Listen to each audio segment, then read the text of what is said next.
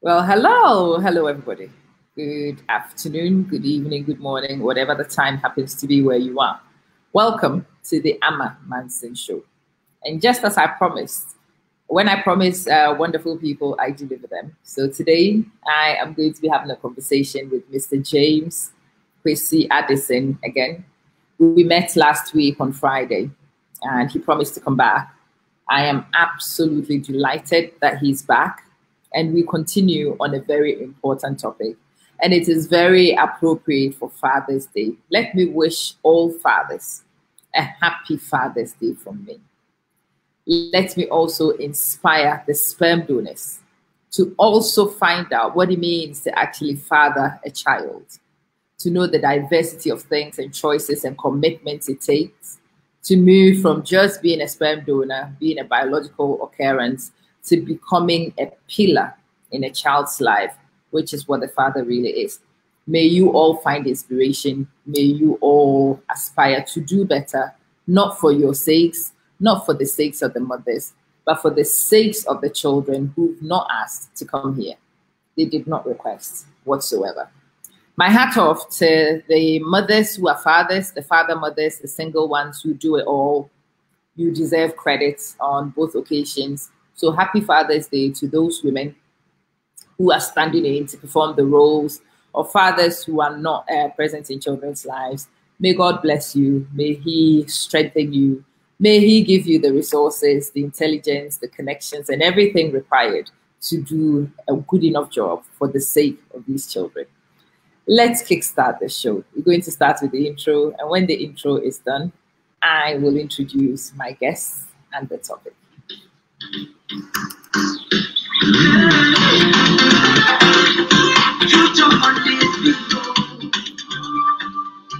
Hello there. Welcome to the Manson Show. So hopefully you are not a stranger here. But what goes on here is education, definitely some empowerment. We add humor, information, and just a good vibe generally. It is not just a talk show, it's a live show. We talk about life, we unpick life, we find solutions to the things that stress us in life, and we make progress together. It is the Amma Manson Show, and my name is Amma, your girl, your educator, your motivator, and I kick your hind wherever we need to. Enjoy. Invite other people to join in, and hopefully you have a wonderful experience on today's show. Let's get straight into things. Well, it's your brand, our expertise, and success. Welcome to Amma Manson's marketing publicity package. We offer you interesting services which allow you to get your brand noticed.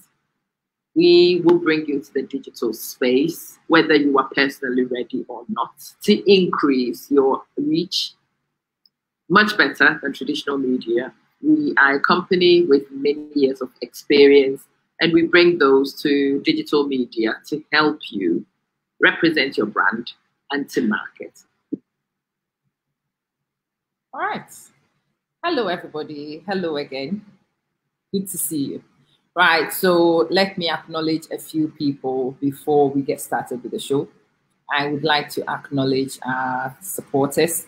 And the key one today is Reflections for a Thirsty Soul. This is a book written by Foda Atobra. And Tia is an author. I will have the link in on how to purchase the book in a minute. Do follow that link, go check it out, get the book. It's very inspirational. It is written by Antia when she was 10 and 60. So it's a book written from experience, from knowledge, from living it. Not just talking it, but actually living it. I think anybody who needs inspiration will find it a very, very useful book to read. So check Reflections for a Thirsty Soul out. Definitely highly recommended by me. And you can buy it using the link you can see on the screen. I will talk to you about the other sponsors and supporters in a minute. But let me go and find our guest. And I will introduce my guest in a minute. I'll let my guest introduce himself, in fact, so that we can all learn from himself how he wants you to get to know him. Hello, Kwesi.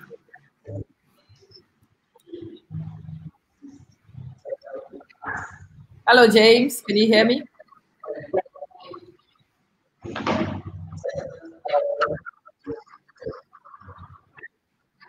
Hi, Amma. Good afternoon. How are you? Yeah, I can hear you. You can hear me. Good stuff. Good stuff. All right. So we are good to go. Kwesi, let's start with a short introduction of yourself. Okay. So we have network issues. You're going to have to work with me on this one.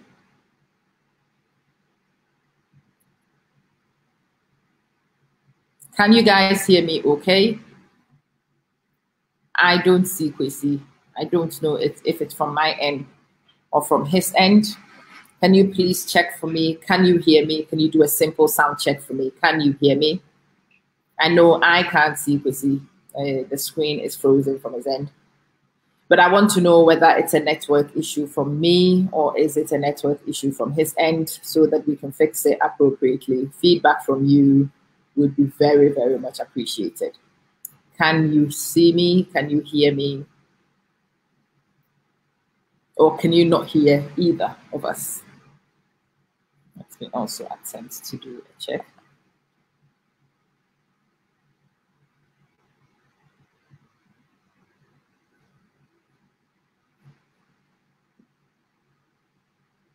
Oh, you can hear. That's good. So it means that it's a problem from Kwesi's end. All right. Hi, Peter. Hi. It's good to see you. All right. So today I am talking to the emotional intelligence expert. That is James Kwesi Addison. We are discussing raising emotionally intelligent children. It's a very suitable topic on Father's Day. Parents try our best to do to give the kids the best we have. But if we have some knowledge on emotional intelligence, and no, you can't see him. So it was an issue from his end. I'm going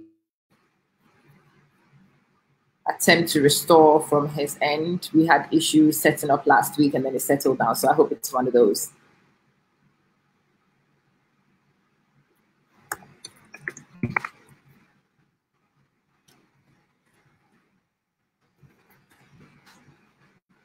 I'm just looking to see if his technical guys would be able to sort it out and get him back on. We are discussing emotional intelligence and we are discussing how to raise emotionally intelligent children. That comes with a set of instructions. I have my notebook and my pen ready. I definitely will be taking notes. I want my kids to be emotionally intelligent because I do know that it's a game changer between success and otherwise. Last week, I shared the fact that a course on emotional intelligence was transformational for my career. I am able to relate to students in a slightly different way. I am able to connect and get buy-in from the kids, not necessarily just from my professional training.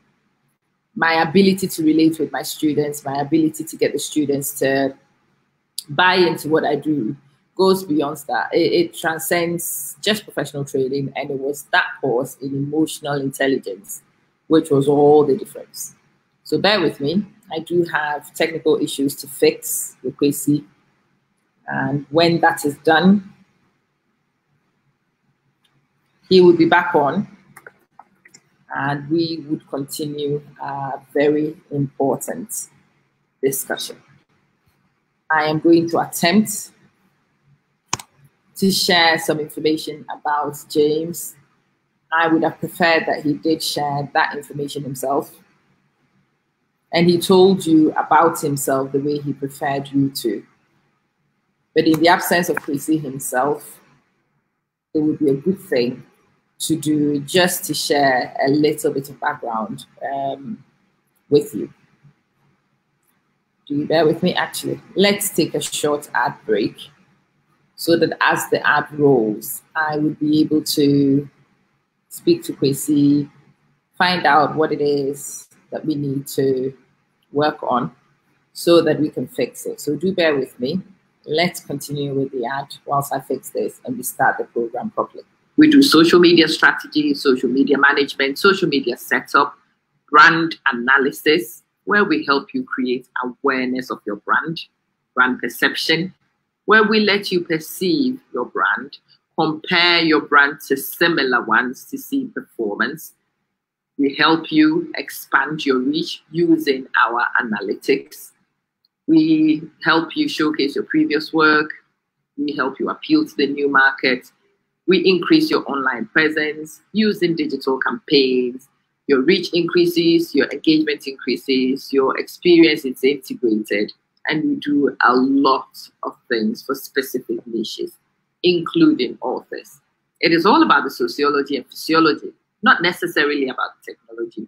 And we are a close-knit group which work together to get you your outcomes. Get in touch with us if we can help you market your product.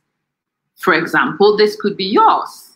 Your product right here on our program, showcasing your skills, your uniqueness for people to see, explaining the relevance of what you do.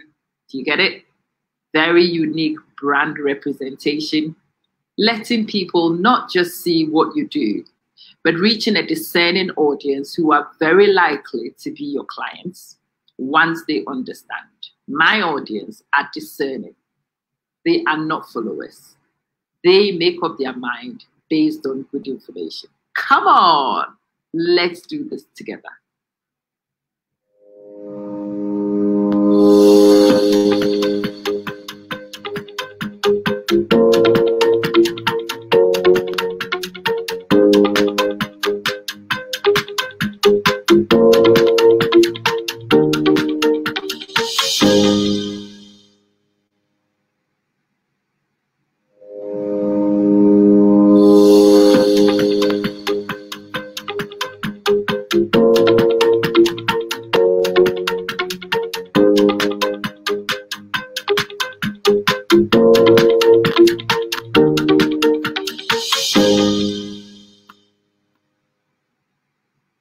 Well, as you can see, be it short clips, be it infographics, be it banner for your social media pages, or any type of media which allows people to engage with your brand, to understand what you are about, to showcase yourself on your own terms, to bring people clarity about what you do and do not represent.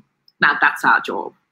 It is our job to help you get your message across, whatever it is you are into, whether it's a JP consultancy, whatever kind of micro business you do, whether it's a construction, a service you deliver. It is our business to make sure that your audience gets you and gets your message clearly, and they discern and make discerning decisions favorably for you. Corona travels, hey, it doesn't matter. It is still our business to promote.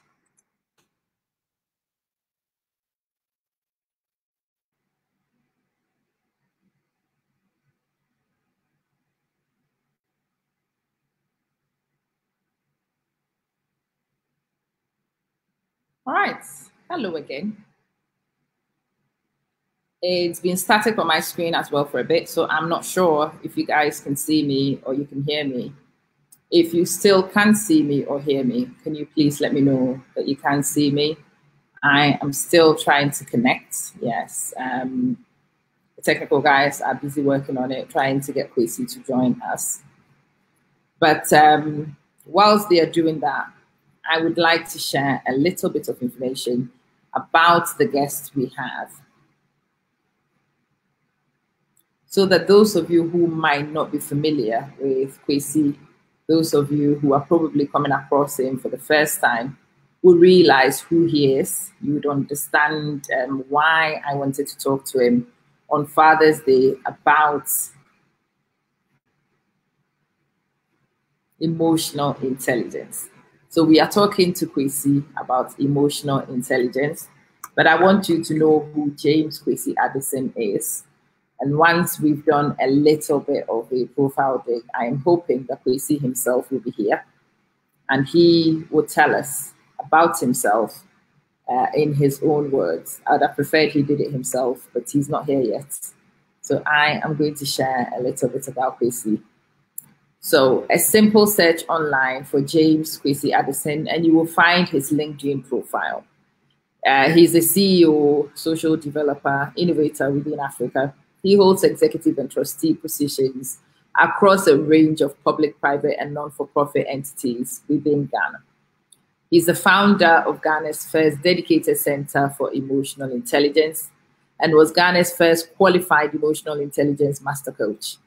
His support is focused upon providing public, private, and third sector organizations with the expertise and resources needed to build the capacity for emotional capital. So he's all about building emotional capital. In his career, he has earned a reputation for his effective leadership of significant change and improvement, putting in governance and managing growth and education management and industry. He holds a master's degree from the University of Cape Coast, a master's degree from Coventry University. He's also a visiting lecturer from a number of West African higher education establishments. So Kwesi is a respectable man, very distinguished in the area of emotional intelligence. And I am hoping to avail his experience and his skills to you this day, if you would be patient with us a few more minutes. So I am still on standby for Kwesi. What I will do is show you a couple of his videos, just so we can get a flavor.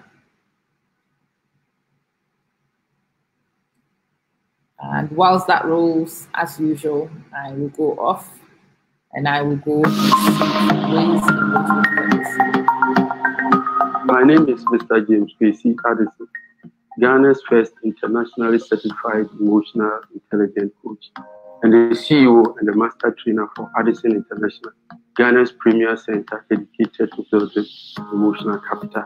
I'm very excited this year to join wonderful speakers for the Credit Union Rebranding 2020. That is coming up at Kotrack on 25th and 26th of February 2020.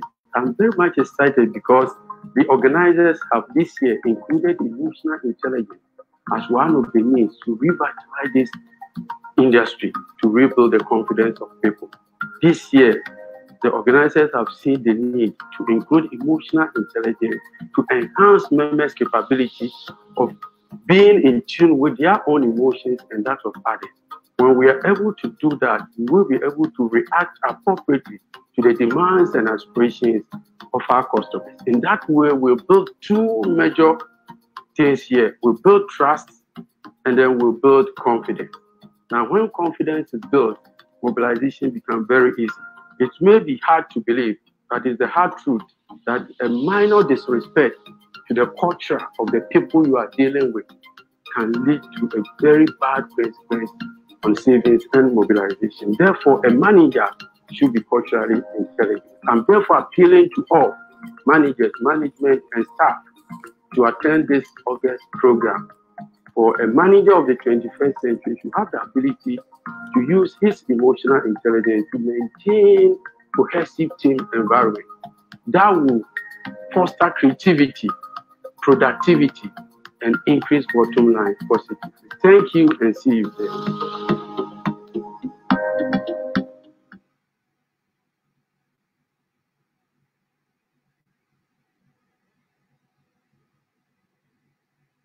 Okay, so we are still talking to James Kwesi Addison very soon. I am hoping that we are able to get Kwesi on so that you can experience what he has prepared for us today on raising emotionally intelligent children.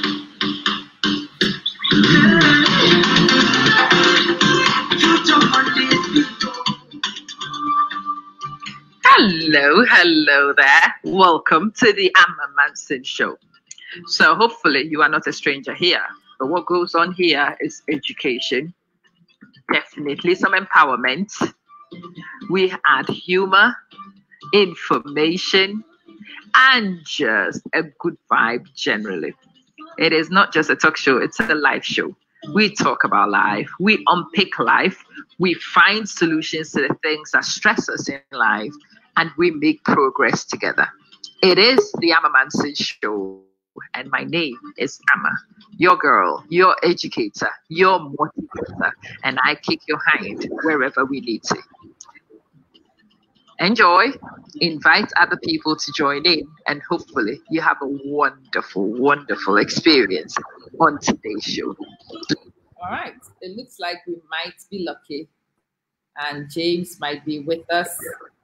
So let's check. Hi, James.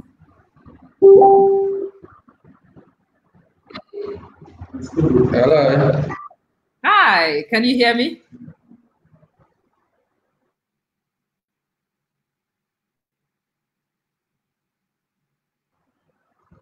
Hello.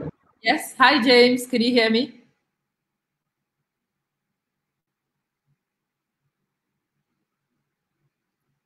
James, can you hear me?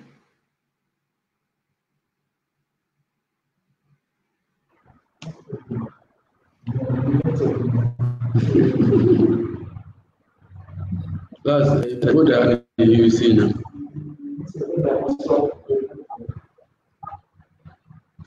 Right. I think I can hear you. Oh, good. I can hear you, but I think it's playing on another device, so I can hear feedback from your end. If you're watching it on something, you reduce the volume on that one, please.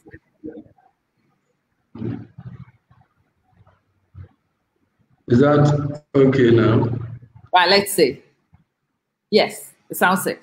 I can't hear it back. It's still there to an extent, a little bit. Yeah.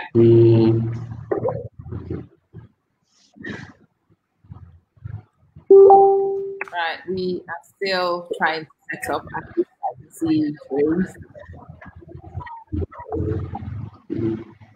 Is it on another tab?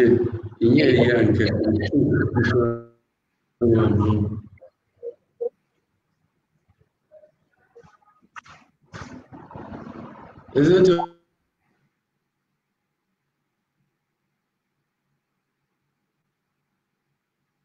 Right, network is not very steady today.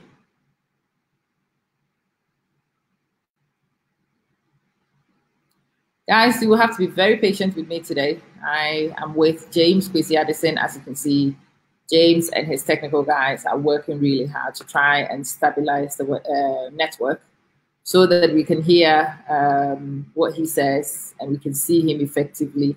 And then we will bring our treat to you, what we have prepared. Emotional intelligence, very important for everybody. But emotional intelligence in the parents, so they can raise emotionally intelligent children. Oh, Felicia, you know, it's so mutual. Godfred, can you hear me? Hello. Hi. Yeah, I can hear you. You can hear me good. There's a little bit of a feedback. Yeah. When I speak, I can hear myself echoing a little bit in the feedback. So I don't know if you've got the program on another device or is it running somewhere else?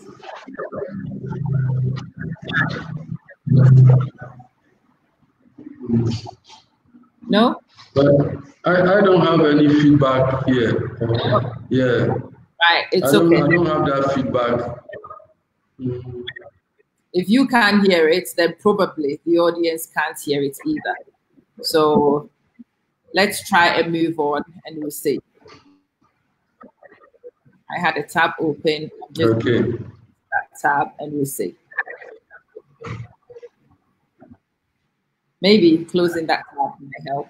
Maybe it might not, but we'll see. Right, Kwesi, good afternoon again.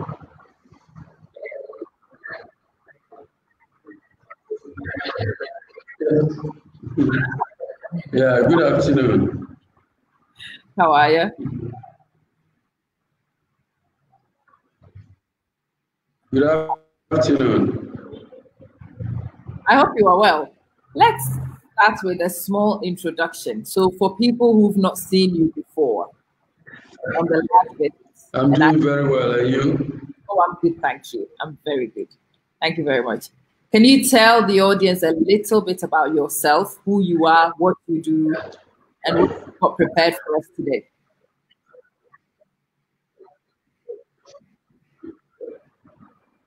Thank you, Kes.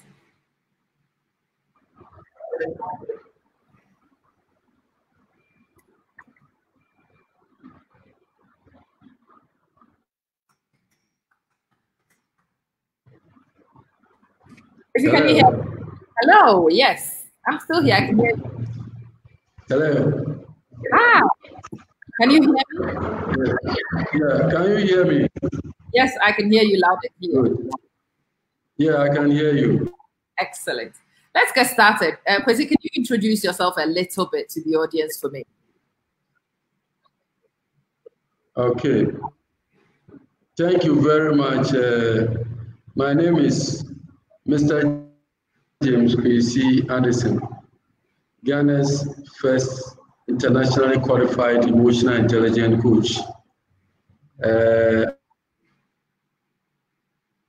Business well.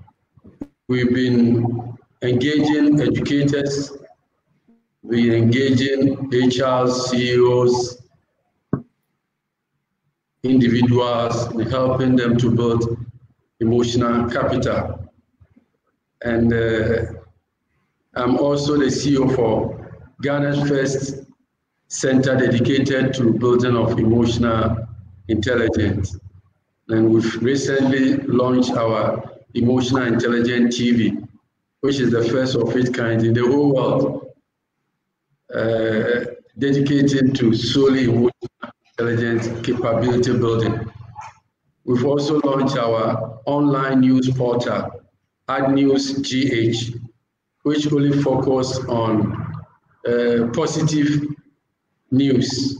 We have nothing to do with negativity. Even if we report negativity or something negative happen, we look at the lessons out of that to publish it. So we develop an app for that, and early part of next month is we're going to launch that online news portal as well. So basically, this is about Mr. James Kwesi Addison. It's amazing. But Kwesi, you use the term. I need you to explain that a little bit to us. What is emotional capital? What's that?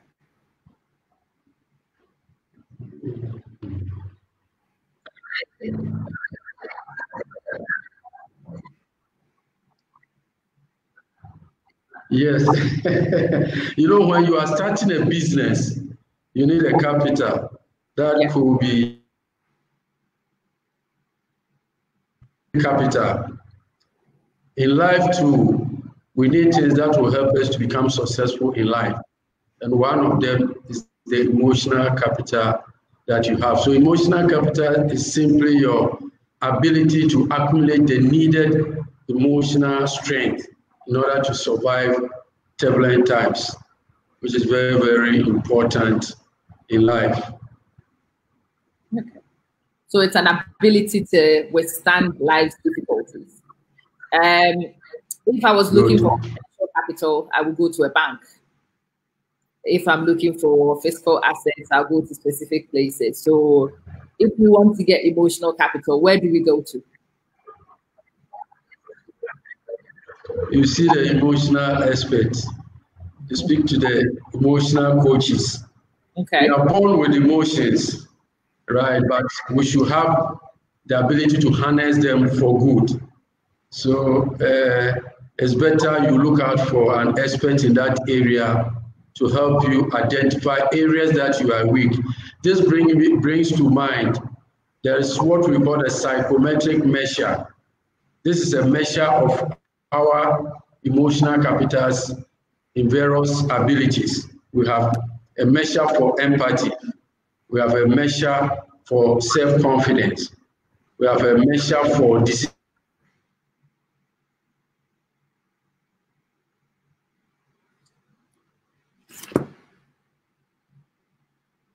Okay.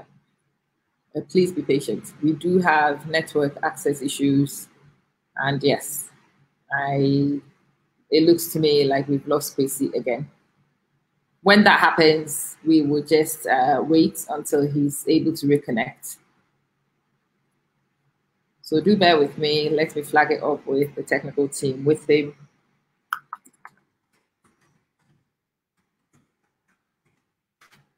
And see if we can get the team to fix the issue as usual, so we can continue to enjoy the wonderfulness that James brings to the table.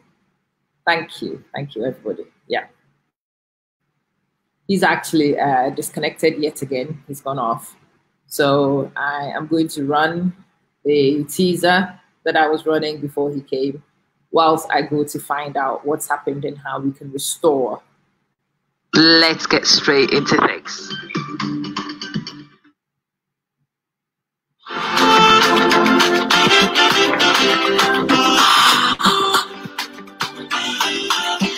James Kwesi Addison is an experienced international social developer, innovator, and the chief executive officer who holds executive and trustee positions across a range of public, private, and not-for-profit entities within Ghana. He founded Ghana's first dedicated Center for Emotional Intelligence, Addison International Center for Emotional Intelligence, AICEI, and also Ghana's first internationally qualified emotional intelligence master coach, facilitated by the ClearPoint Leadership Strategy, now the EQ Development Group, on behalf of the Multi Health Systems Incorporated, Canada.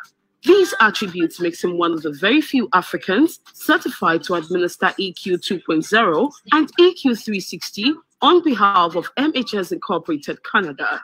His interventions focuses on providing public, private, and third sector organizations with the expertise and resources desirable in building capacity for emotional capital. James Kwesi Addison has earned a reputation as an efficient leader who has impacted significantly through effective governance and growth with educational management and industry since 2014. He holds 2 master's degrees from the University of Cape Coast and the Coventry University in the United Kingdom. He's also a visiting lecturer for a number of West African and European higher education institutions. In 2016, his passion and benevolence sparked the desire to give back to society through education and counseling for emotional capacity development. In collaboration with Nananom, the chiefs and queen mothers of Abiaze, Ejumako, Enyan, and the CM traditional areas, the Nananom Educational Development Program was birthed. This initiative is intended to ensure that emotional resilience capability will be deeply embedded into every school through the whole child approach. He's also the initiator of the Emotional Intelligence Africa Summit, a free annual event that is designed to encourage powerful community learning with the key objective of promoting the essence of building emotional capital in Africa, which follows an established European layout. The Addison International Center for Emotional Intelligence, which he founded, conducts research and teaches people of all ages how to develop their emotional intelligence, supports leaders, coaches, consultants, and organizations to apply emotional intelligence knowledge, tools, and concepts, helps build individual ability to manage difficulties with greater discretion and stress control, transforms educational environments into centers of excellence with the provision of social emotional skills to children and young people, leads and open up access to communities to develop emotional capacity to ensure community cohesion and collaborations through the help of NGOs, faith networks, and traditional rulers, and helps the youth build emotional resilience to deal effectively with anxiety, self-harm, self-medication, crime, and other distressing emotions. James Kwesi Addison has facilitated training sessions in various institutions including Airtel Tigo, NVTI Wider Management, the Ghana Police Service, New Horizons Special School, Ghana Technology University College, Commander Training College, Mount Zion Methodist Church Sakumono, Agape New Testament Church East Legon, Presbyterian Church Pacho, Yali West Africa Cohort 9, the Young Executive School Kaswa, Royal Orchids Montessori Kaswa, etc. He represented Ghana at the Africa Emotional Intelligence Conference in May 2018 in Lagos, Nigeria, and that of Dubai in May 2019, and also the Pan-African Conference for Children Ministers. The Addison International Center for Emotional Intelligence now runs certificate courses in emotional intelligence in partnership with the Presbyterian University College Ghana, the first of its kind in Africa, as well as a 3-week online master course in emotional intelligence in collaboration with the EQ Development Group of Canada. For your emotional development trainings, proprietors, teachers, chief executive officers, employers, employees, HR managers, politicians, lawyers, journalists, schools, public institutions, corporate Ghana, contact 0268 330951 or 0559 459207 or email addisoninternationalgh@gmail.com.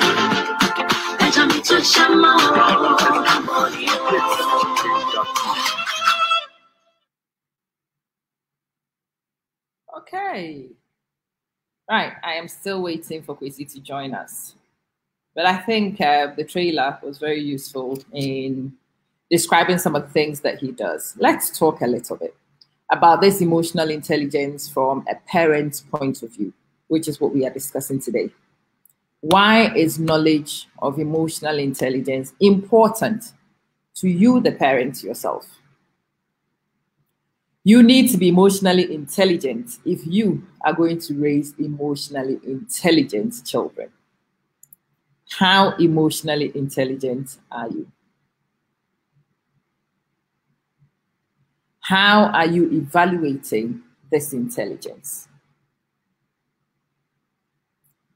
Do you know how to impart this onto your children? Do you know the skills, the experiences, the do's and don'ts of raising emotionally intelligent children? I was having a conversation with a friend about this, and she says, oh, no, those people are very manipulative. I'm like, no. People who are manipulative have also not really got the emotional balance accurate. People who are emotionally intelligent are in tune with themselves, but they also respect other people's boundaries. They know you have to teach emotional intelligence with ethics. You need to make sure that you teach your children about equitable behavior, the differences between everything you can do and the things you elect to do. And in order to be able to teach your children this, you, the parent yourself, need to have the knowledge. So let's have a little poll. How emotionally intelligent are you? And how are you evaluating this? What are the attributes of an emotionally intelligent person? Let's start from there. What are the attributes of an emotionally intelligent person? What are the attributes of an emotionally intelligent person? How can you look at somebody and decide that this person is emotionally astute? What's the difference between that person and the other person who might be intelligent in other ways, but not emotionally astute? What makes other people have control of their feelings and certain others don't? Do we know how to develop these things? Let's start from that first question. What are the attributes of an emotionally intelligent person? Come on. You've never been shy and you're not going to start today. Type your comments, give me your ideas, and let's see whilst we build capacity and wait for James to join us. Our guest is having challenges rejoining the feed. There is a group of people working really hard to try and restore access to him. And when he's able to gain access, he will be back on and we will get his input. But let's talk in the meantime. Thank you, Aisha. It's good to see you. The capacity to be aware of, control, and express one's emotions. Bang on. And to handle interpersonal relationships judiciously and emphatically. I like that. There are some people who are very clever, some people who are very successful in other areas. but they find it very difficult to interact with other people.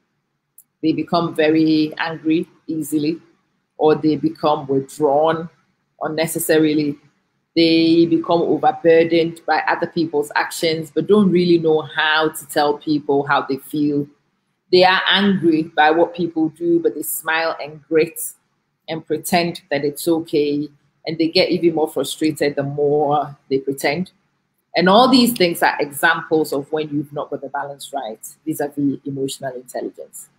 And then you see some people who are always capable of dealing with issues with aplomb. There are some people whose feathers are never ruffled. And even if you get underneath the skin, you get there briefly and you are straight back out and equilibrium is restored. There are some people who seem to manage conflict a lot better.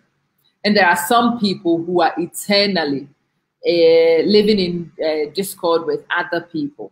There are some people who just can't peacefully coexist with other people, regardless of what the agenda is, regardless of how well-meaning these people are. They just cannot get other people to live in peace with them. Now, that's also one of the signs that tells you that not everything is well in the emotionally intelligent department. Emotional intelligence is key to both personal and professional success, I'm telling you. Emotional intelligence can be the difference between gifts, raw talent, and somebody who does it without. There are some people, teachers, I'm a teacher, so I'll tell you from my profession. In my profession, you are working with little people. Well, if you're a primary school teacher, and you are working with the most difficult group of people to work with on this planet, which is the age range I teach. I am a teenager specialist. I'm a secondary school teacher. These guys are all over the place. They look big, they feel big, but don't necessarily always act big.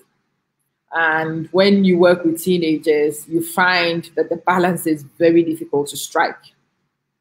The balance between being the adult in the room and facilitating some responsibility for these people to help them grow and nurture without necessarily wasting precious curriculum time on unnecessary things, you know. And you find teachers who find that balance and the kids know exactly where they stand with them. They are able to come into a safe working environment with a smile on their face, but do know that nonsense is not welcome. And you walk into those classes and everything is so effortless. The kids know where they stand. The teacher knows where they stand. And usually it has nothing to do with subject knowledge. It has very little to do with the technical stuff of teaching and learning and delivery. And then you go to classes sometimes. When I've gone into management, I've had this problem so many times. You find a teacher who is so technically on point, knows their stuff, can really teach these kids, and the kids just don't want to work with this person. They just don't want to. They aggravate the kids the wrong way. The kids aggravate them right back. It is chaotic in this relationship. And it took me some time, and I finally worked out, bingo. It is the emotional intelligence of the teacher which actually tells the difference between the two scenarios I've given you. The one who creates discord and the one who creates an atmosphere of calm, an atmosphere which is suitable for working, where boundaries are in place, respect is established, but fun is had by everybody. There is an open communication channel. And sometimes you just want to bottle it and pass it on to people. And I've always said that to people. If I could bottle what you do and I could sell it, I'll be a millionaire. Well, the funny thing is, what bottles what those people do? What distinguishes them from the ordinary people is emotional intelligence, the awareness of scenarios, the ability to preempt and prevent is one of the important things that people who are emotionally intelligent do. They are able to read situations in real life. They are able to come up with accurate assessments. They are able to create strategic responses to these assessments that they make in real time. And they are able to effect a strategy to dissolve things, to de-escalate situations, to prevent aggravation in the first place. Have you come across anybody, having listened to this, who is emotionally very intelligent and knows how to comport themselves? If you have, can you type in some more of their attributes for me? Do you know any emotionally intelligent people? Now that we've given that definition.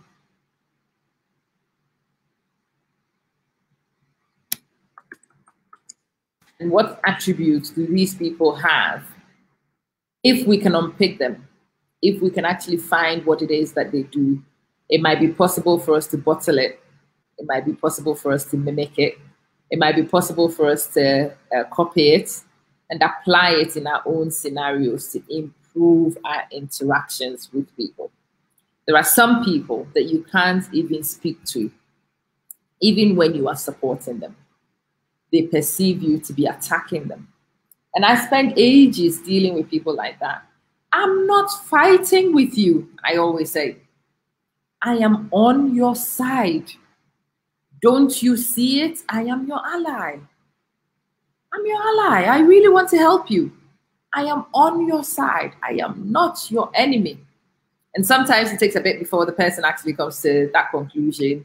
And phew, we begin to make progress. Some people don't even get there. And then there are some people who spot you from a mile and know that you are here. And you are here to help them build. You are not an enemy. And even if you are an enemy, they would manage you, because sometimes you need resources from your enemies in order to effect the changes and the growth and the development that you need.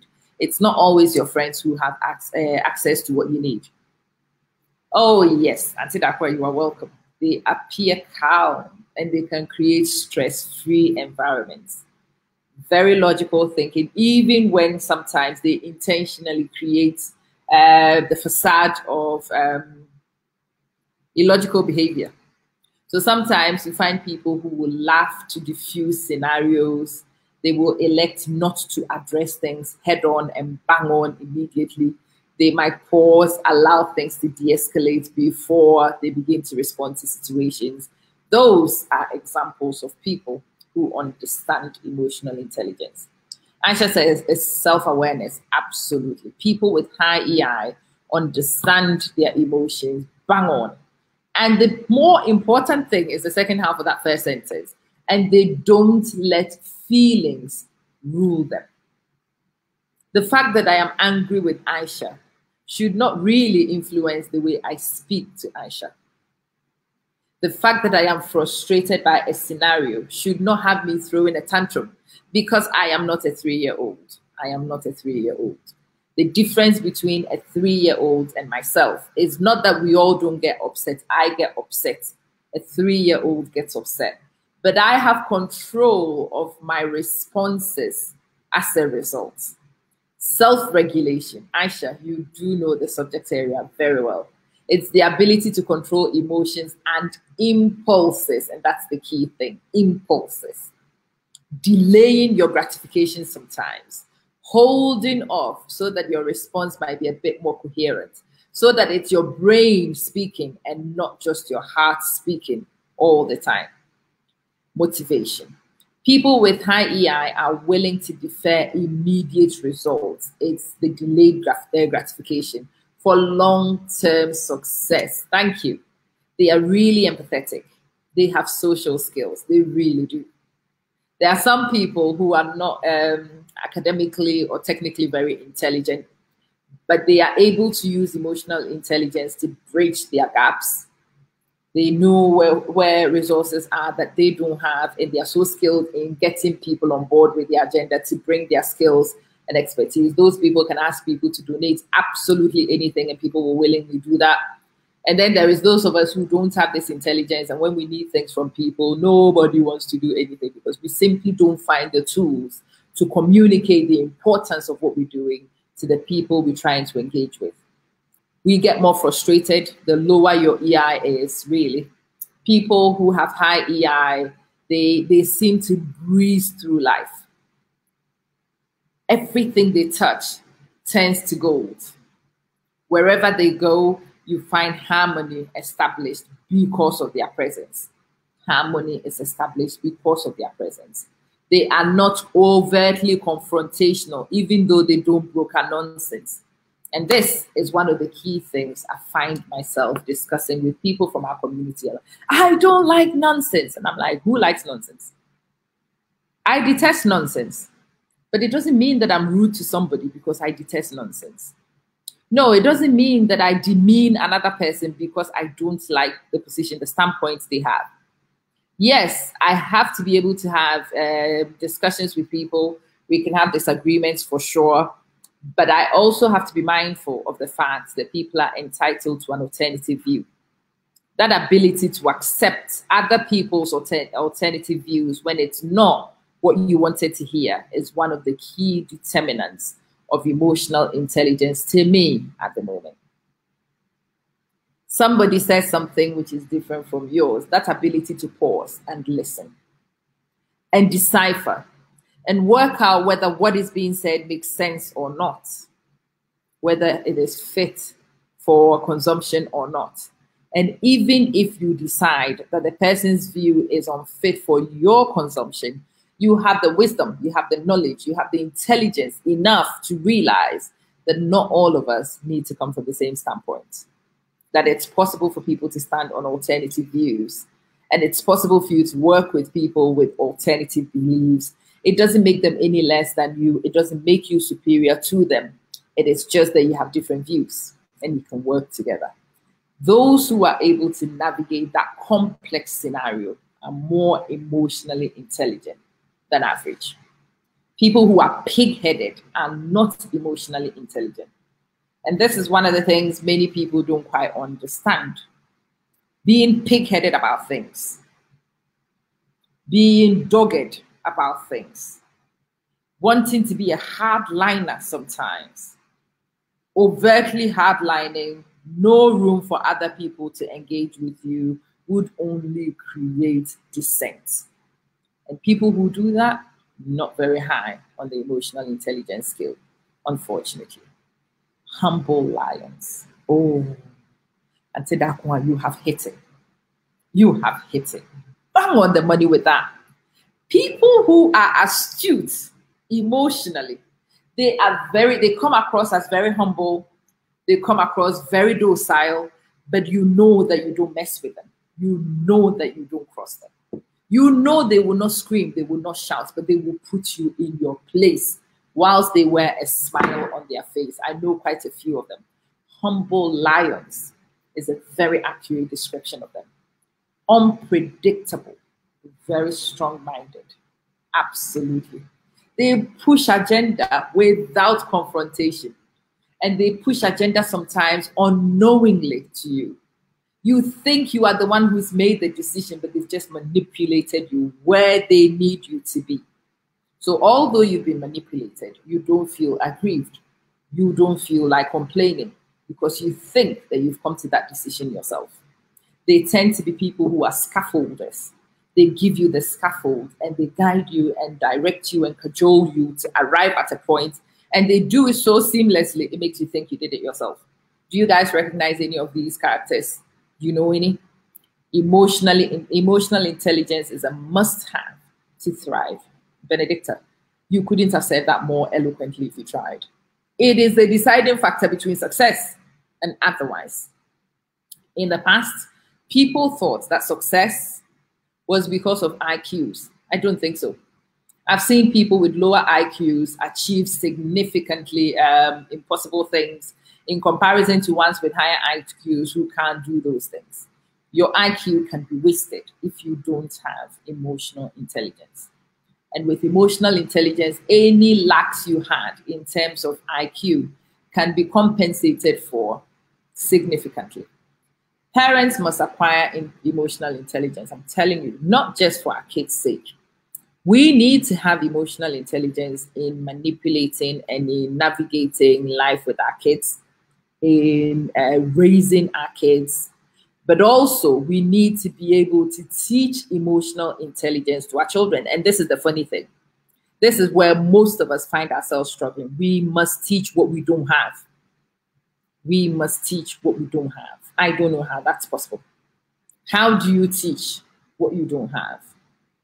How do you pass on what you don't have? Oh yes, Benedicta, it's not just you. It was me too. I thought it was IQ. I always thought it was talent. I always thought it was gift. I always thought it was knowledge. It was wisdom. It was wisdom all along. Wisdom is another word for emotional intelligence. Wisdom. It was wisdom. Yes, Benedicta, we've got to pass it on to these kids. We've really got to get it to these kids. It's the decider for these kids. But the problem is, do we have it ourselves? And even if we have it, do we know how to pass it on?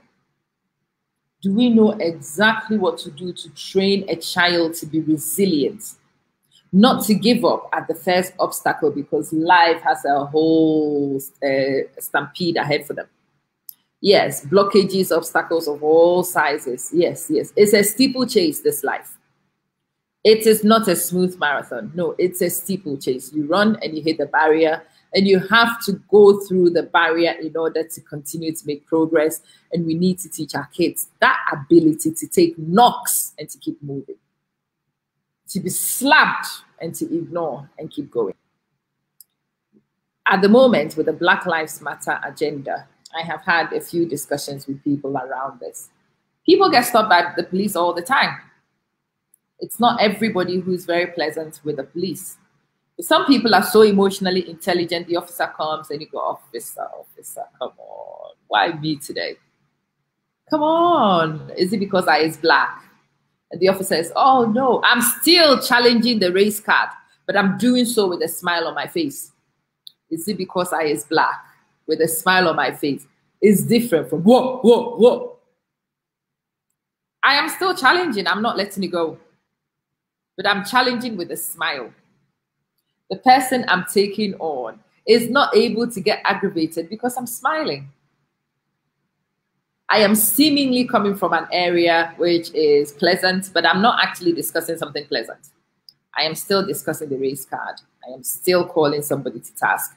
Why are you taking me on? It's still getting asked, but you're doing so from an emotionally intelligent position, and you are less likely to be taken on by figures of authority if you are emotionally intelligent. So at the moment, I have a boss. My boss is quite particular about the way she does things. The way she does things is contrary to the way I do things. Yeah, we could clash and we could fight. And my question always remains, how would you want it done? The minute I ask that question, she's like, no, I'm not the only person whose view counts. I'm like, no, but how would you like it done? No. It makes me sound like I'm a bit I'm a dictator, blah, blah, blah. I'm like, no, but how? You have your preferences. So what are your preferences?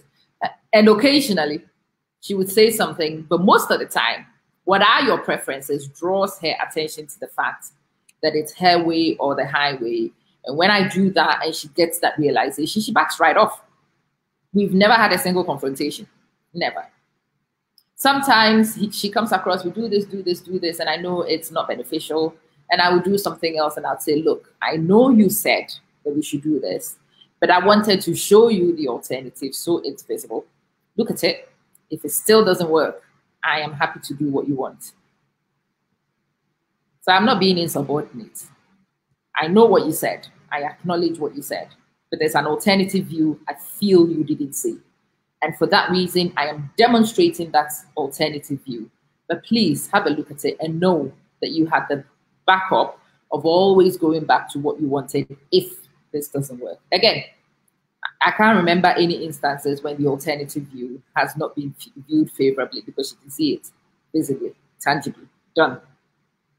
But it's not presented in a confrontational matter. It is not presented as if I know better than you. It is done from a very meek, very humble position, but I'm still asserting what I want done anyway. And in most cases, what I want done is done. What I want is exactly what happens. We are made to believe that when you back at the Obroni, they back off. We don't know sense.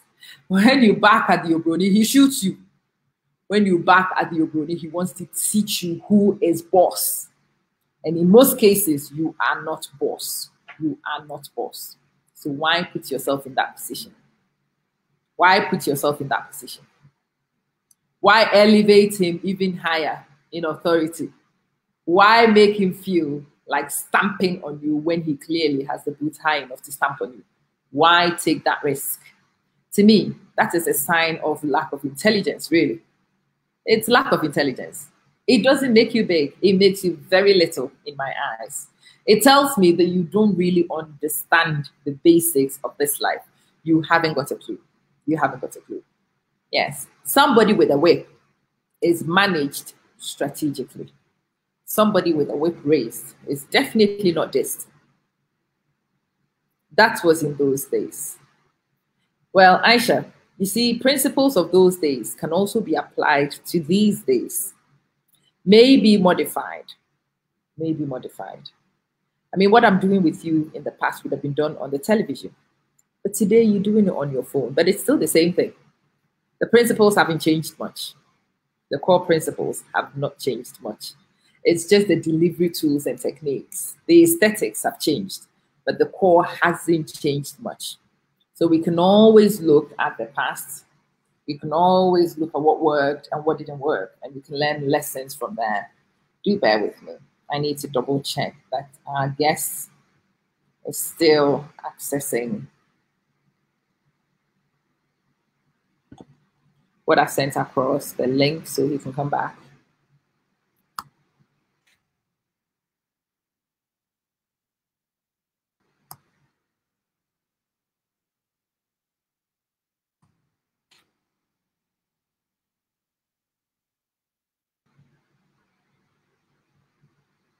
Right. You will have to bear with me. I think all of you know that we have network issues at home. And yes, when we have network issues at home, they can be difficult to resolve. I will have a look and see if Kwesi can join today. If it's possible for us to resolve and get him back on, we will. If it needs that we do it later on today, or we do so tomorrow. And as soon as I said that, I heard the fantastic sound. Hi, James. Hello. Hi.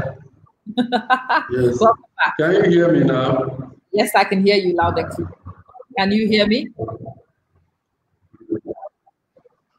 Yeah, I can hear you. Excellent. So in your absence, we were talking, the audience and I were talking about how to spot emotional intelligence and the importance of emotional intelligence. So that's where we stop. The last comment was from Aisha Anwar, and she says that in practical terms, it means being aware that emotions can drive our behavior and impact other people positively and negatively, and learning how to manage those emotions, both our own and others, especially when we are under pressure. Very critical. Very critical. Right, Kwesi, now that you are back, let's continue with our conversation. How do we reach emotionally intelligent children? I really want to know. Wow. Good, good.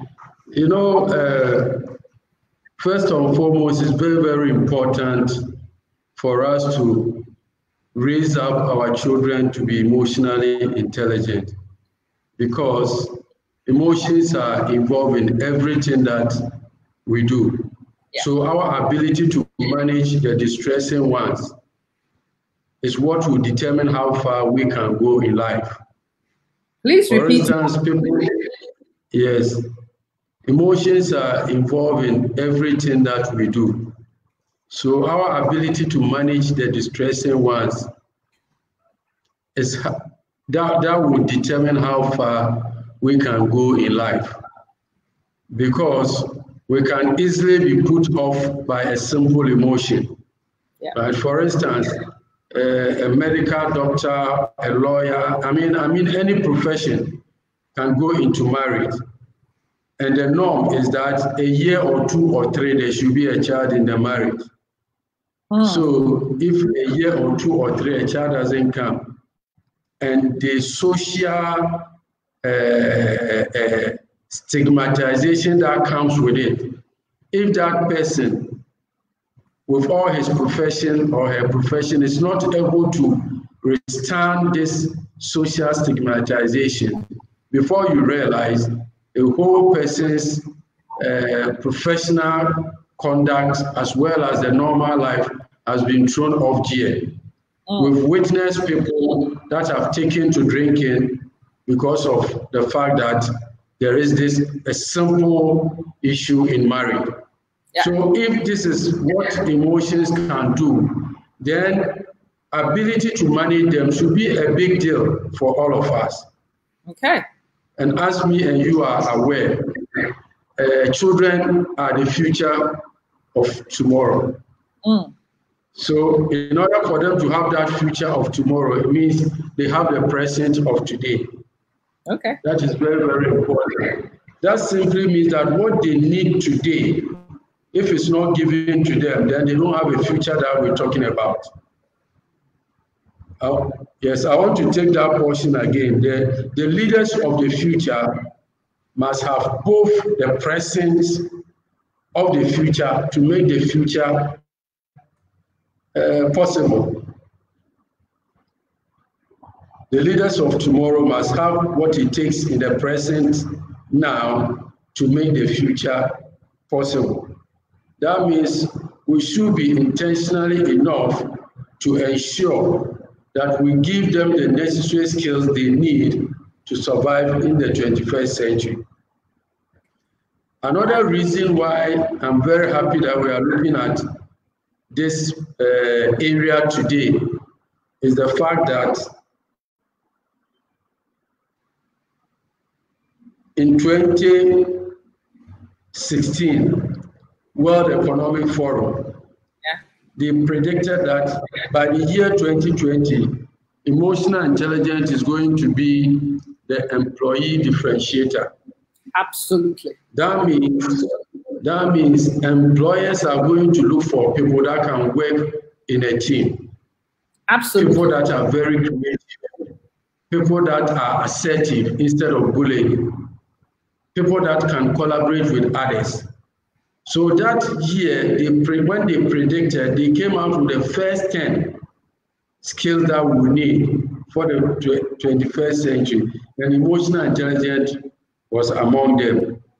But you know what is funny? Karen, I told you the other time that I used to be a STEM coordinator, maybe 12, 13 years ago. I used to be a STEM coordinator at the time. Most countries were looking to push the STEM agenda. It was going to be the next thing, differentiating between successful countries and individuals and others. And so they had a list of STEM skills. And the STEM skills included teamwork, resilience, project management. And now that I was thinking about it, what was actually built as the STEM skills were all rolled into one as emotional intelligence. Yes. The STEM skills are Yes.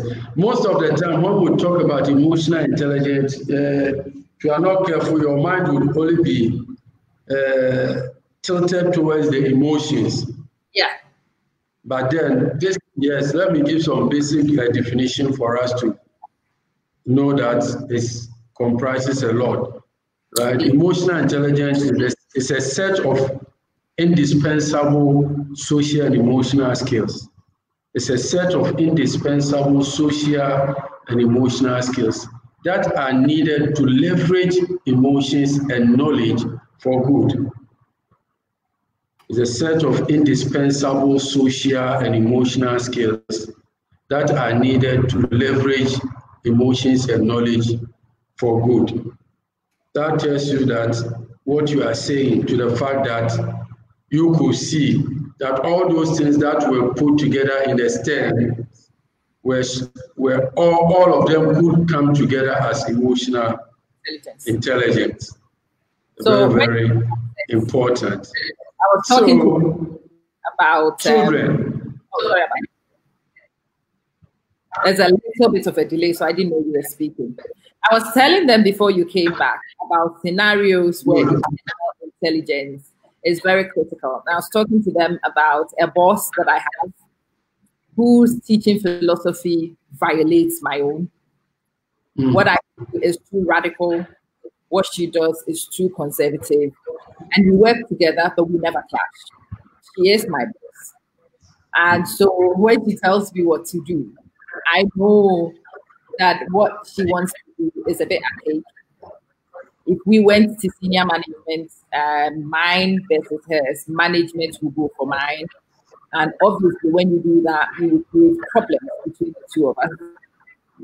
She's the one who makes immediate decisions which affect me, so I cannot make an enemy of her.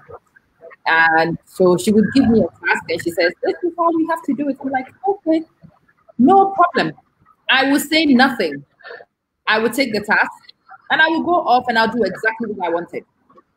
Exactly what I wanted. But before I present it to her, I would say to her, well, you asked me to do this, that, and that, and I completely hear you. It's a very good idea. But I felt that there is an alternative view. So what I have done is I have done it the alternative way. I want you to look at my alternative way with an open mind. And if it genuinely doesn't work for you, I am prepared to go back and do what you said in the first place. And yeah, it still has 100% return. You've never had to go back and have to change anything. She is able to move good because she makes the final decision. And I like it because it's what I wanted anyway. And it's win-win. People were really expecting us to clash when I first arrived. But it hasn't happened, and people don't quite understand why it hasn't happened. And remember that I have had the benefit of emotional intelligence training. And it's really making the difference between aggravating people or making people feel like they're on your side. And doing it together, not against each other. And that's one of the important things you need to do in this life anyway. Don't you think?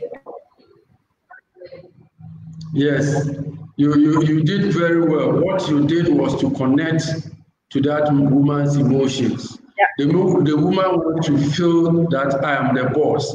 She is the boss. Superior. Yeah. But you were, yes, you were using your ability of asserting, right? Now, to become assertive simply means that you do whatever you want to do to get the results. Yeah. Right. I want to be giving some simple definitions for people to know. Because sometimes some of those theoretical definitions are difficult for people to assimilate. Now, an assertive is your ability to get things done the way you want it without necessarily having to belittle people. Yeah. So what you did was real assertiveness. You will tell the woman, you appreciate the woman, you empathize with the woman, you connect to the woman's emotions, that you are my boss, you have the final say. This is what I've done. What do you think about that? In your mind, you have done something. You are finding a way to get it approved because from your experience, from your education background, you think that this is what is good. How do you now get your boss to believe in that and buy into that? The only way you can do that is to assert. And in asserting, you just have to understand the person, appreciate the person's point of view, then come out with a superior argument and find a way to get to a compromise. This is a positive compromise. So you don't go belittle the woman. That you know what I've done, I think is good with my 25 experience in this. This is what I believe in. No, that is not what you did. Or you could get him out. I could have come again. The other option is her boss, because her boss brought me on for a reason. When I first started, they told me what they wanted me to do. And they told me the difficulties I was going to face. And if I ever experience aggravation, come straight to me and I'll fix it. And yes, that option, I can go to the very top of all of us and go tell them that this person is not asking me to do this person. So you go back and report. But if you do that, it makes your life impossible. Because the person who manages to today becomes aggravated, and the person will show you were paralyzed. And That is it. You know, very, very difficult bosses can only be managed by emotionally intelligent people. They are difficult not because they necessarily want to be difficult. You see, behind every behavior, there is a story. Behind every behavior, there is a story. Behind every behavior, there is an emotion. So whatever your boss is doing, being intimidating, being oppressor, all those things are coming from somewhere. So you don't have to turn a blind eye to that particular cause. But what you then have to do is to let the boss know that you appreciate all that I mean, you put their fears away, you allay their fears. You get my point. You made your boss to believe that you are not there to take him or her off her position, but you are there to assist as a subordinate. And that is the best way that you could have gone around it. It's very, very important. Interesting, but we've got to be able to teach, which is what we are trying to discuss. We want to raise emotionally intelligent children so that we give them the assets they need to succeed. Kwesi, how do we do that? What do we do? Good. It's a very good question. Now, before I go into how do we do it and the skills that is needed to ensure that our children become emotionally intelligent, I want just to give some 3 or 4 things about kids' emotions, children's emotions. Okay. Children's emotions, yeah. I'm coming out with a book in that area, right? So I want us to understand some basic things about children's emotions, right? Now, the first thing I want parents to note is that children also have emotions. Okay. Children have emotions. The fact that somebody is a child does not make him a less human. You're getting my point. The fact that somebody is a child does not make him or her a less human. He's a human being, even when he is a clot of blood in the mother's womb. We consider that to be human beings. That is why we don't support her. Yes, that is why we don't support unnecessary abortions, right? They are human beings even at that point.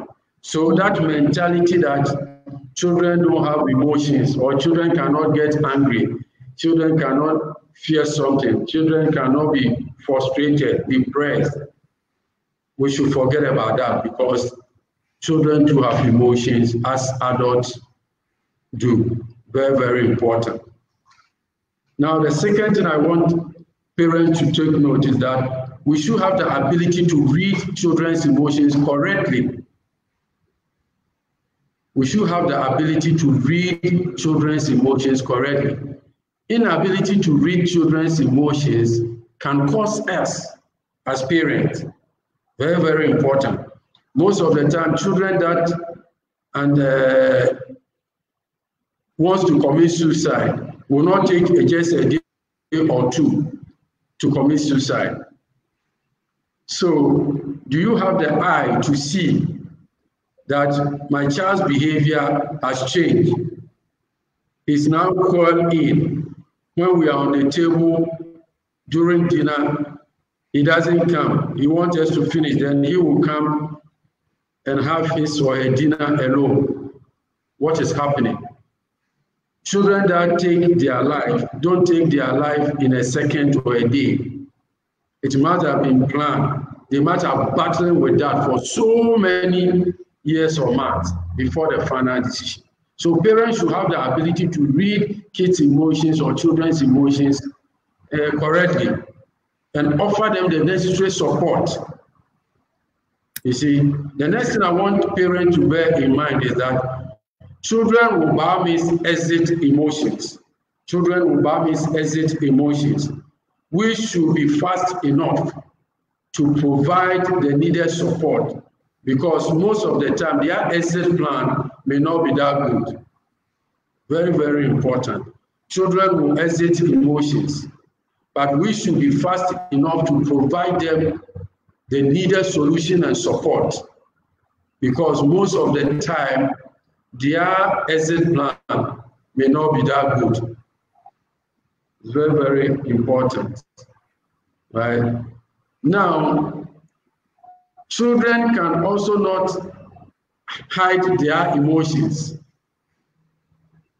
Children cannot hide their emotions. That is a controversial statement. Yes, children cannot hide their emotions. So when they express their emotions, we have to use it as an opportunity. We seize it as an opportunity to teach them and help them manage it. So don't just take it that my child is angry at me. Who are you to be angry? I suffered to put you in that first class school. That is not the case. What we are saying is that the fact that they are angry does not mean that it's targeted at you per se. But they can't hide it like we adults. Adults can be smiling with you, cosmetic smiling. Adults can be behaving nicely with you, but deep within them, they are harboring a lot of things against you. Children cannot do that. So the fact that an adult is not showing anger towards you does not necessarily mean that they are not angry with you. But this is not the case with children. So when children display any emotions, any unhelpful emotions, we have to seize it as an opportunity to help them out of that emotions. Because of time, I will give the last one. I'll give you last one, then we continue, but then we'll be revisiting some of them from time to time. It's very, very important. I want parents to note that we don't have to equate children's behavior to their full understanding of issues at stake. We don't have to equate children's behavior to their full understanding of issues at stake. We should never do that. If a child said, I will not go to school, and the mother says, okay, me, I did not get anybody to take me to school, so if I'm trying to send you to school and you won't go, it's not my fault. When you grow, it's your own palaver. No. The child telling you that I don't want to go to school does not necessarily mean that he doesn't want to go to school. He's telling you that maybe I want a new shoe, I want a new canvas to go to school. Because they don't have the words to express their emotions, they may use inappropriate words for us. So we shouldn't take their behavior as their full understanding of issues at stake. If a child knows that without education, I may struggle, I may not get the employment I'm looking for. Without education, I cannot be the doctor I am aiming at. Without education, I cannot be a lawyer. If a child knows that, he won't tell you, I will not go to school because of a simple misunderstanding. So when a child puts up a behavior, don't think that he understands the outcome fully as you may do as an adult. That may not help properly. Right. So this is what I call a brief about children's emotions. Very, very important. Right. Now, let's just move into how do we raise emotional, intelligent children? Yes, sir. One of the things that we have to do in order to raise emotional, intelligent children is the fact that we should help them to identify and name their emotions. First, we should help them to identify and name their emotions and that of others. It's very, very important. If you are able to name something, at least you've gotten some knowledge of that particular thing. The world was able to name COVID-19. That means they know that A, B, C, D to E, when it comes together, will be qualified as COVID-19. So in order to live with emotions, in order to live with Manson, you should first know Man's name. is very, very important, very simple and logic. Emotions, we should live with emotions like living with human beings. We should live with emotions like husbands. So each and everyone listening to me today, if you are a man, you should have a wife. Call that wife an emotions wife, emotional wife. Not necessarily your wife, but you are living with something called emotions, and you must recognize that that emotion is a human being.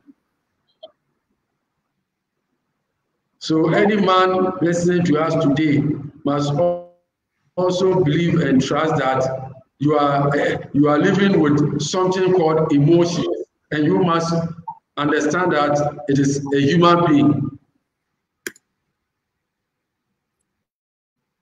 Uh-oh. Uh-oh. Right. Things had stabilized for a while. Those of you who've been on for a while, you do know that we have network access issues.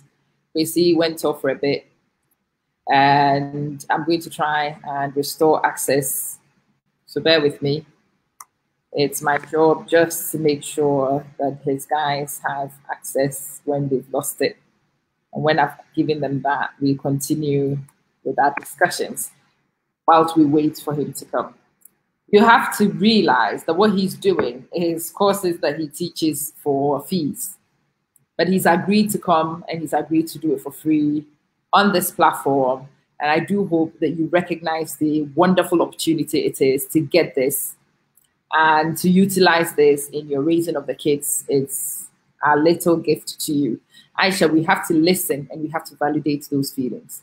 A lot of us disregard and belittle their feelings. Is why they never tell us anything else going forward. We have to learn to accept, even if we don't agree, we need to listen and validate the feelings, and then we challenge which ones need to be challenged. But ignoring them totally, not listening and acknowledging the feelings is also a very dangerous thing to do. Welcome back. Hi, Kwesi.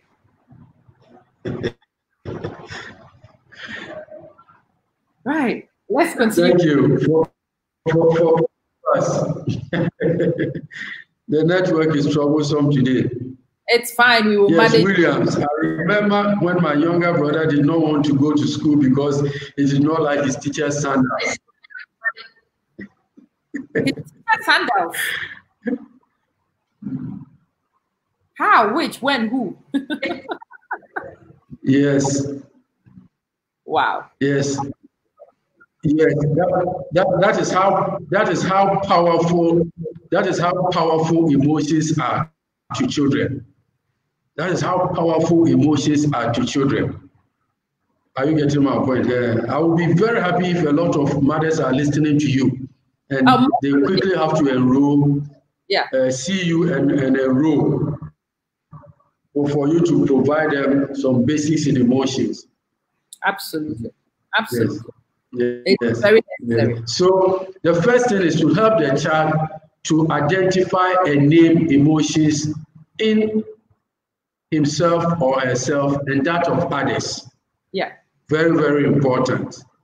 Very, very, very important. They lack vocabularies.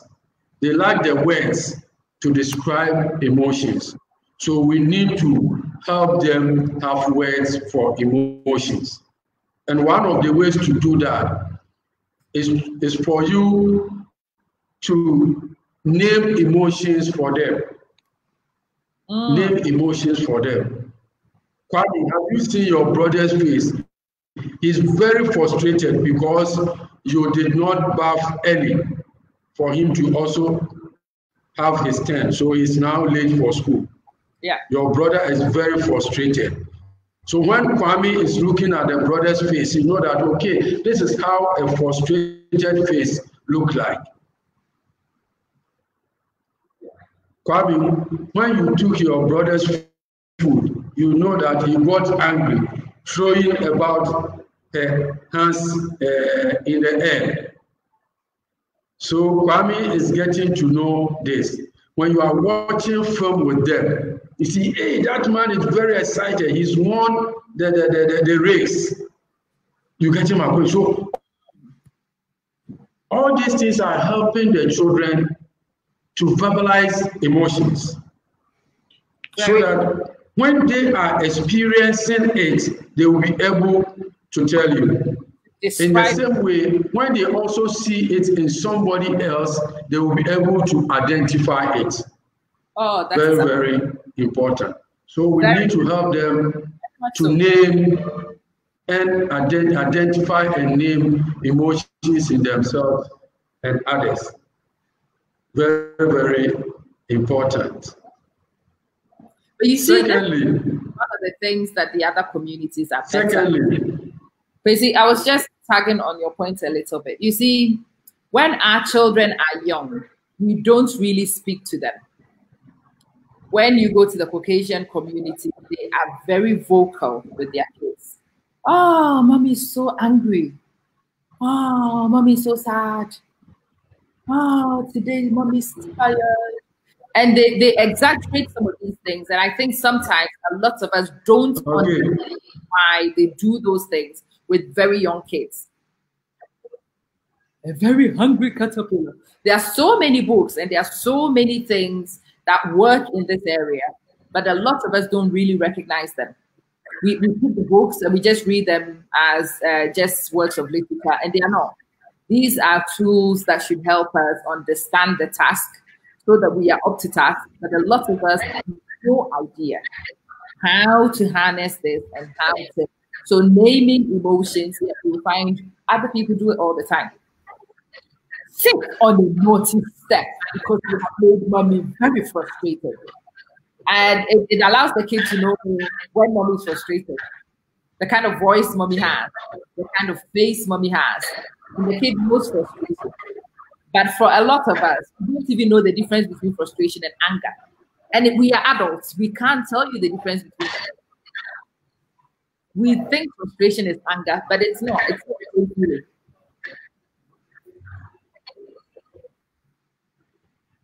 Hi, Taisha.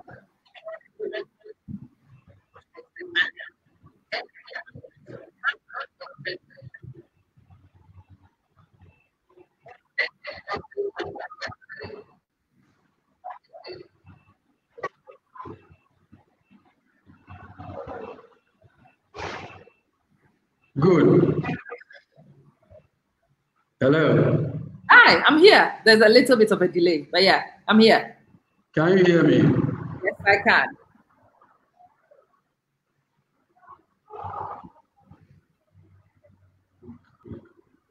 Yes, Kwesi, I can hear you. Hello. Hi. Hello.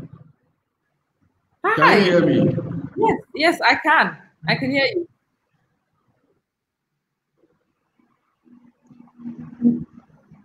Yes.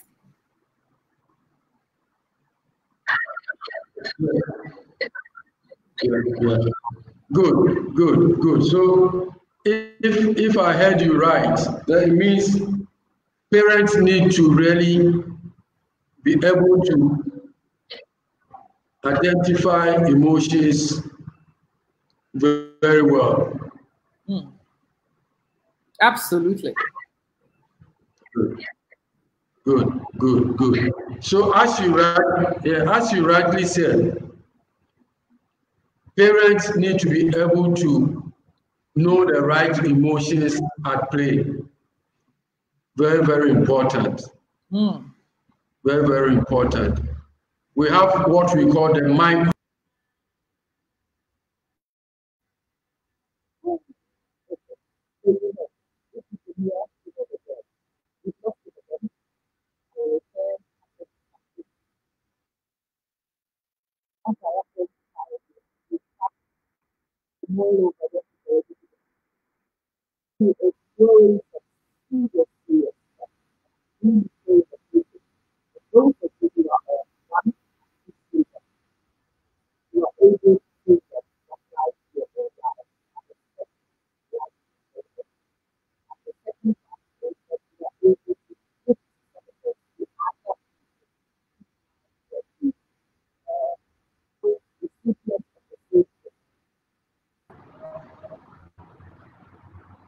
Welcome back, Kwesi.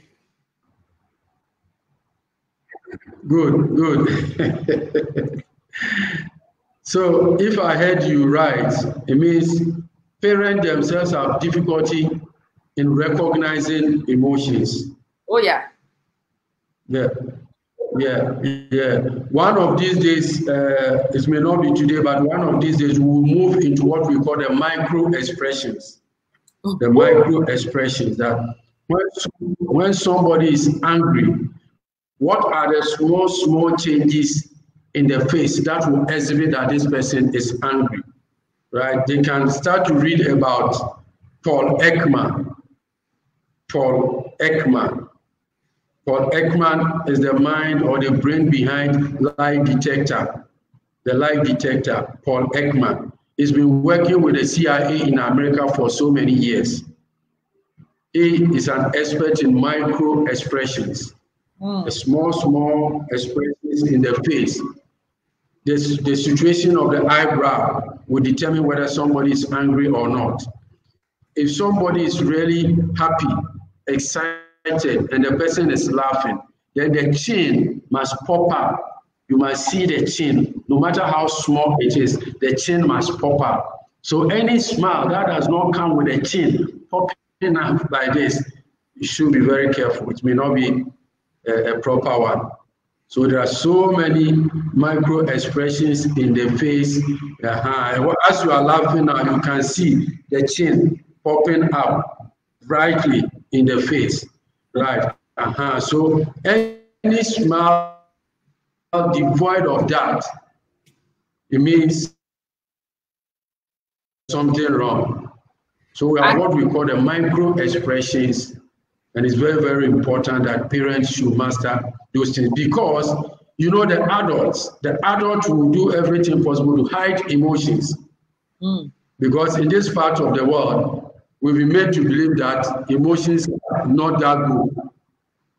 Well, so if somebody is frustrated, he wants to hide it. If somebody is disappointed, he wants to put up like I'm the man. So most of the time we try to hide it. So the only way you can read advanced emotions is to master what the body language is speaking. It's very important. The body language is speaking most of the time. Yeah. The research has shown that given the verbal language and the body language, we will depend solely or we will take a decision mainly based on the body language more than the mere words. Because people can manipulate the words, but the body will give them out from time to time. It's very difficult to control the body. Absolutely. Especially, so it's good that parents will really master some of these things. Now, we should also help children normalize emotions. Very, very important. How do we raise emotional intelligent children?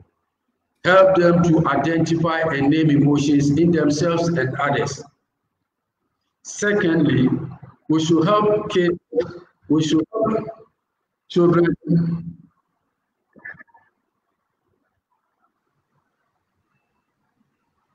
Oh, what happened again? Right, guys, you will have to bear with me. Network issues. When Kwesi is able to reestablish, we continue. But he's throwing nuggets. Nuggets, I hope you are accessing. Hello, Kwesi. Can you hear us?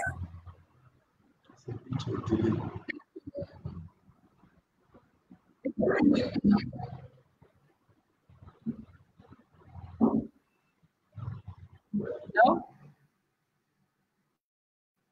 All right, so let's go. What I have done on the screen is a book by the author he just recommended, Paul Ekman. This book I have put out is written by Paul Ekman, and let me have a look and see who else the other author is. It's written by Paul Ekman and Wallace Friesen. Paul Ekman and Wallace Friesen. It's an interesting book. It's called Unmasking the Face. Unmasking the Face.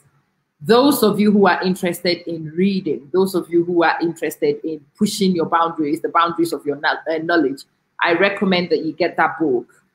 If you are interested in how people present themselves, what the little tweaks in the body actually mean, when I smile, it doesn't really mean anything. Those who know me know that I have a few different smiles. There are smiles like this particular one, and it's the whole face smiling. My eyes are gleaming, and you know that that's a genuine smile. And there are times that I smile and there is that hard nut look in my eye. They don't mean the same thing.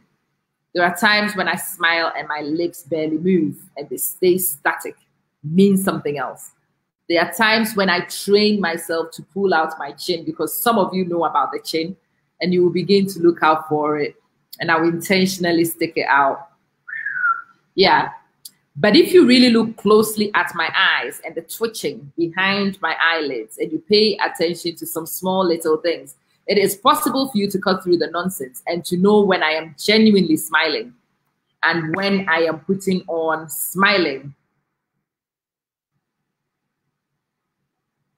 When I'm putting on smiling, you might want to be aware of it. And then you might want to find out why I will put up a smile and not necessarily be feeling it. Maybe I am masking an emotion that you need to unpick. You might want to confront it openly, or you might just want to be aware of it and bear that in mind in your interactions with me.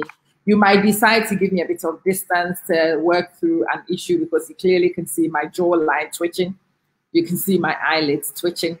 Sometimes I don't want to smile, but you can see the little quiver of my lips in the corners. These things all tell you a lot of things about what a person is really feeling. Welcome back, Kwesi.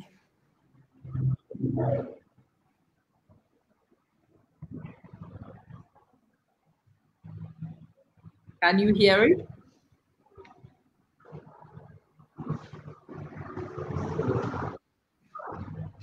Yeah, thank you. All right.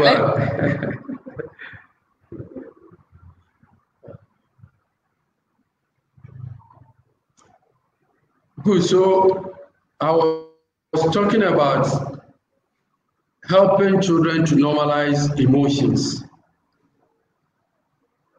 We should help children to normalize. Yes, I can hear you.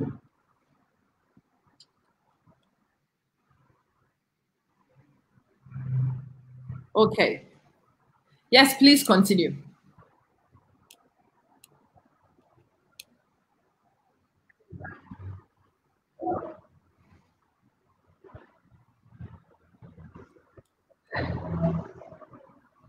Good. Good. So we need to help children to normalize emotions.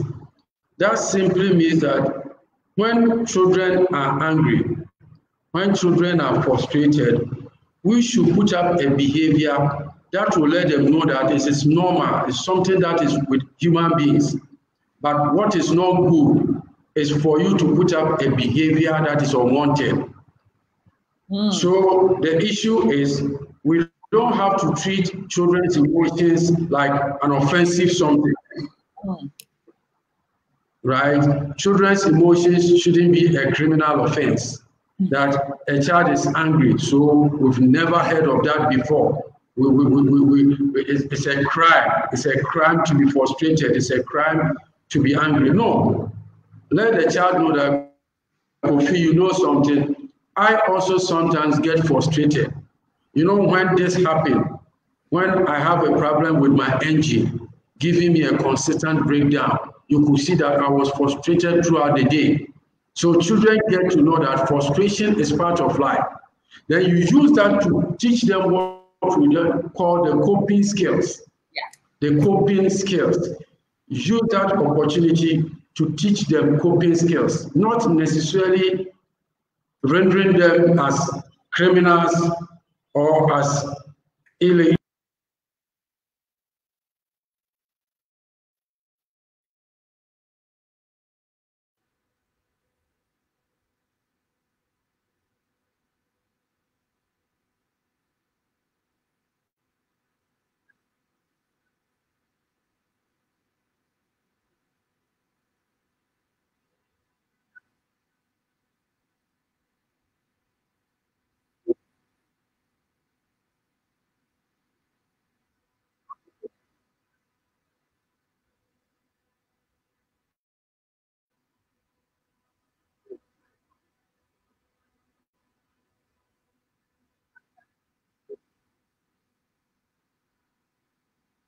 They do.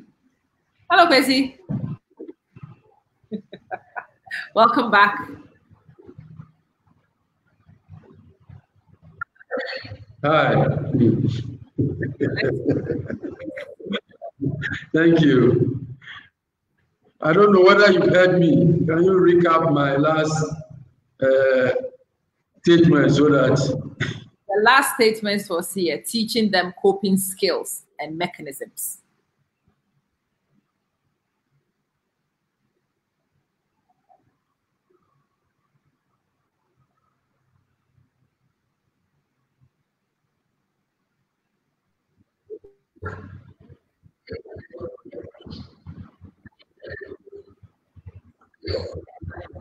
Good. So let us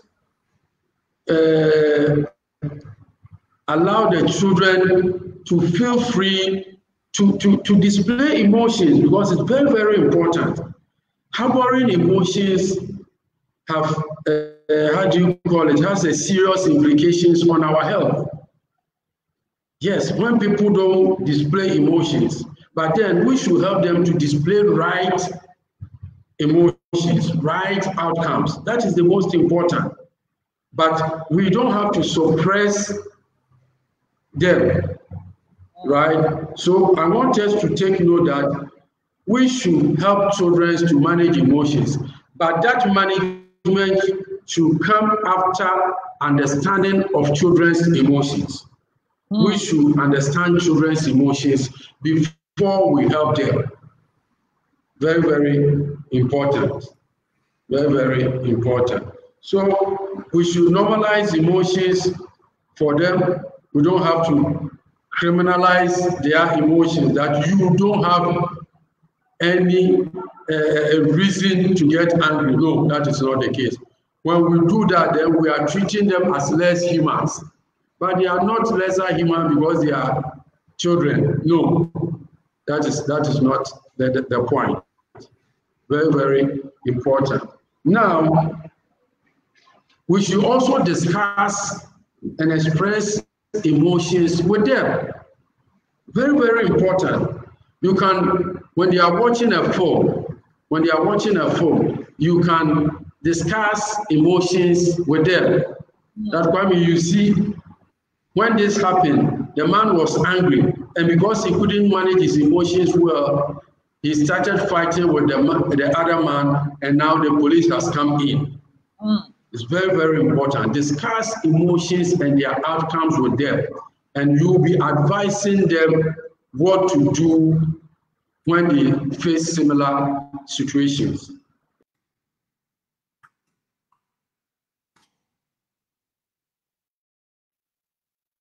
Okay, guys, you know how it goes. So anyway, Kwesi has disappeared again. He'll be back.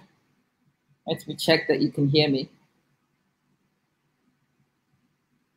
Guys, you know. Yeah, you can hear me. So good stuff. He'll be back. Be patient. We are talking through. He is really giving us some free gifts. It's very important that those of you who need to catch this, do catch it, and he's back.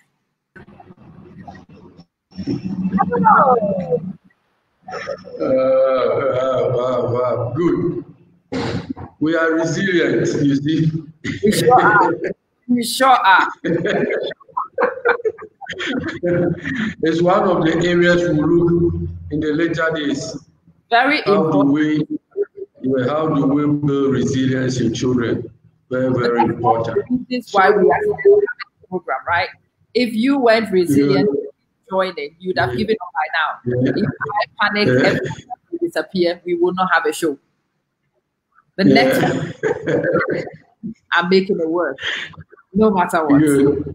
So much good. So these are very important emotional skills that we need to let the children acquire, because if we let them know that Manson, right? Somebody did that example there, but it gets to a time Manson. Yes. Right? Yes. It gets to a time that Manson. So that idea of Manson is not totally true. Nope. You getting my point? Yes. What is important is that you don't have to cry over something and then it ends you up in a negative way. But for the cry, sometimes there's the need for you to cry. Yes. You getting my point? Yeah. If you lose your mom and you don't cry, when would you cry again? That means you have no more cry in the world again to cry. Yes, so we lose things that make us cry, but we don't cry and become drunkards. We don't cry and take to the street. We cry as a way to relieve ourselves of that particular loss and pain. Then we bounce back as humans. So this brings us to the point that emotions in itself are not bad, but behaviors after the emotions could be bad or unhelpful. Very important. You don't just get up to be angry. You don't just get up to be frustrated. So being frustrated is not bad, but don't get frustrated and get drunkard to the point that you develop a disease out of that. That is it. It's very, very important. So let's also practice brain rewiring with the children. One of the emotional skills that we need to give to children or help them to build is what we call brain rewiring. Which one is that? Rewiring. Which one is rewiring? How do you rewire brain? Yes, this is the conscious. Yes, this is the conscious effort to replace irrational thought with rational thinking. Very, very important.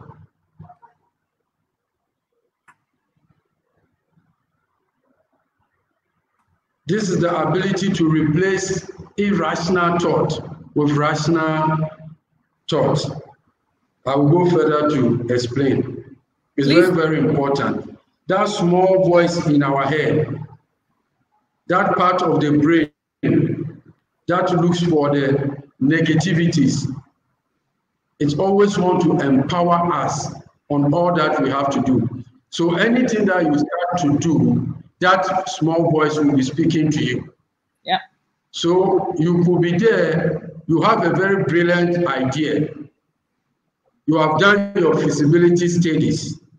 You have all the technical issues resolved. But then something keep on telling you that you fail when you do it. Yeah. You can't be successful. Who will interview you?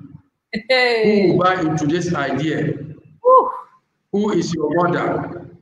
Ooh. Who are your parents? Are they lawyers? Are you living in Trasaco? Are you living at, how do you call it, East Legon? Yeah. Was your father a lawyer? So all these things come into your head to battle you for things that are really not important to your success at that point in time. So what you have to do is to consciously delete those negativity in your head by telling yourself, I've done this, I was successful, I did it, I had a challenge, but I still broke through. I'm sure I can do it now. I'm sure I'll be successful at this one too. And it has its basis in the Bible. The rewiring has its basis in the Bible. The Bible says, let the weak say, I am strong. Okay. Let the poor say, I am rich. Yeah. Why would the poor all of a sudden say, I am rich? Right? When you do that, you build the positive synapses in the brain. And the right chemicals will be released for you to move into action. Yeah. Very, very, very important. Absolutely. Right? Positive chemicals like the dopamine will be released for you to feel happy, excited, that confidence about yourself, then you move into action. So you need to practice brain rewiring with the children. Kwame, I know the results was not the best, Yes, I know the results was not the best, but let me tell you something. I have confidence in you. I trust you. I know next semester you will do well. So that Kwame will now remove that negativity in the head and believe that I can do better. Very, very important. We need to practice brain rewiring with them. We also need to practice gratitude, being content with whatever we have. Is one of the ways to build an emotionally intelligent child. Any child that sees what he or she possesses, the status of the parents, where they are living, the school he is attending, if any child sees that one as inadequate, it has a serious implications on the child's ability to withstand the test of time. So what we have to do is to ensure that children are content with whatever we have as parents. Very, very important. Being good in school has nothing to do with your father living in the posh mansion. It has nothing to do with that at all. So far as you are in the school, subjected or you are given the same level ground with other children, you have no complaint to say that you are living in a slum area and somebody is living in Trasaco in Ghana, so the person should perform better than you. There's no linkage like that. It can only have negative effect on the child when the child sees that as a limitation. So what we have to teach children is to be grateful for whatever they have. Very, very important. Remember when God met Moses in the wilderness, he asked him, how do I get back to Pharaoh? That is where I was living, in the palace. The security men are there. And God asked him, what is in your hand? And Moses said, it's a stick. But God proved to him that it's not a stick. This is what you are going to use to liberate my people from the bondage. So whatever we have as parents, whatever we have as children, must be appreciated. And that will form the basis for our children's strength in the future. Very, very important. We need to be content. How do we teach children to become content with what they have? Children can listen to us. They listen to us. They understand us. They appreciate us. So when we have time to speak to them, explain our situations to them, they have the ability at that level to understand that, Kwame, you know something, I cannot buy this, but alternatively, I can buy this. Because you know where I am working, this is my pay. If I take this thing out of that, this is how much I am left. Let the children understand us. We are not disgracing ourselves before them. We are giving them the necessary data to help them take a decision. Who are we deciding if we are not truthful to the children? Very, very important. This will move us to the next thing I want us to talk about. Let's build trust for the children. We must build trust for the children. How do we build trust for the children, and how do we build trust in the children? Very, very important. Now, when there is no trust, nothing meaningful can be achieved. Wow. Most of the work we do, they pay us. The fastest time they pay you may be a week, sometimes in a month. So for you to even be gainfully employed, you must have a trust that my employer can pay me at the end of the month. Why don't we say that I'm not that sure, so I won't go? You go for the whole month, hoping and trusting that you will be paid at the end of the month. So without trust, nothing moves. So one of the things that we have to make sure that we build it out for the children and help the children to cultivate that habit is trust. Very, very, very important. Now, to the parents, when you build trust in the children, or when the children have trust in you, you are giving to the children two most important things. And I want parents to take note here. When you have the ability to build trust in the children, if the children trust you, you are giving them two most important things here. First, you are giving them a person for life. You are giving them a person for life. That means you are telling them that you will be there for them in times of difficulties, challenges, at any point in time, unless you are dead. Yes, when you groom your children very well, that is the confidence they have in you. That no matter what happened to us, our dad and mom are for us. They will be there for us until death do us apart. Trust. The second thing you are giving them is that you are giving them a lasting lesson. A lasting lesson. Yes, a lesson that you must trust. Even in collaboration, trust. So anybody that lacks trust is not going anywhere. How would you not? Yes, how would you not trust your wife, and you live in abroad, and you don't trust your wife? You will be in trouble. You better come home and join us. You come home once in a year. You come home 3 months. How would you trust even where you save your money? What shows that the bank will not go down in 5 years? So trust. Without trust, nobody. Come on, not a good time for this to happen. Right, Retario, I'm telling you, it's very important. I am taking my nuggets, and I do hope that the rest of you are also taking yours. Right back. Excellent. Good. So how do you build this trust with the children? Yeah. Right. When you promise them, the parents should listen. When you promise them and something happened that you can't fulfill, immediately explain to them why you think you will not be able to do that. Very, very important. Kwame, I will buy you the laptop at the end of the month. Close to the end of the month, the grandma was taken sick, and you need to spend some money there. Quickly go back to Kwame and explain immediately that, Kwame, because of this and that, I may not be able to do that.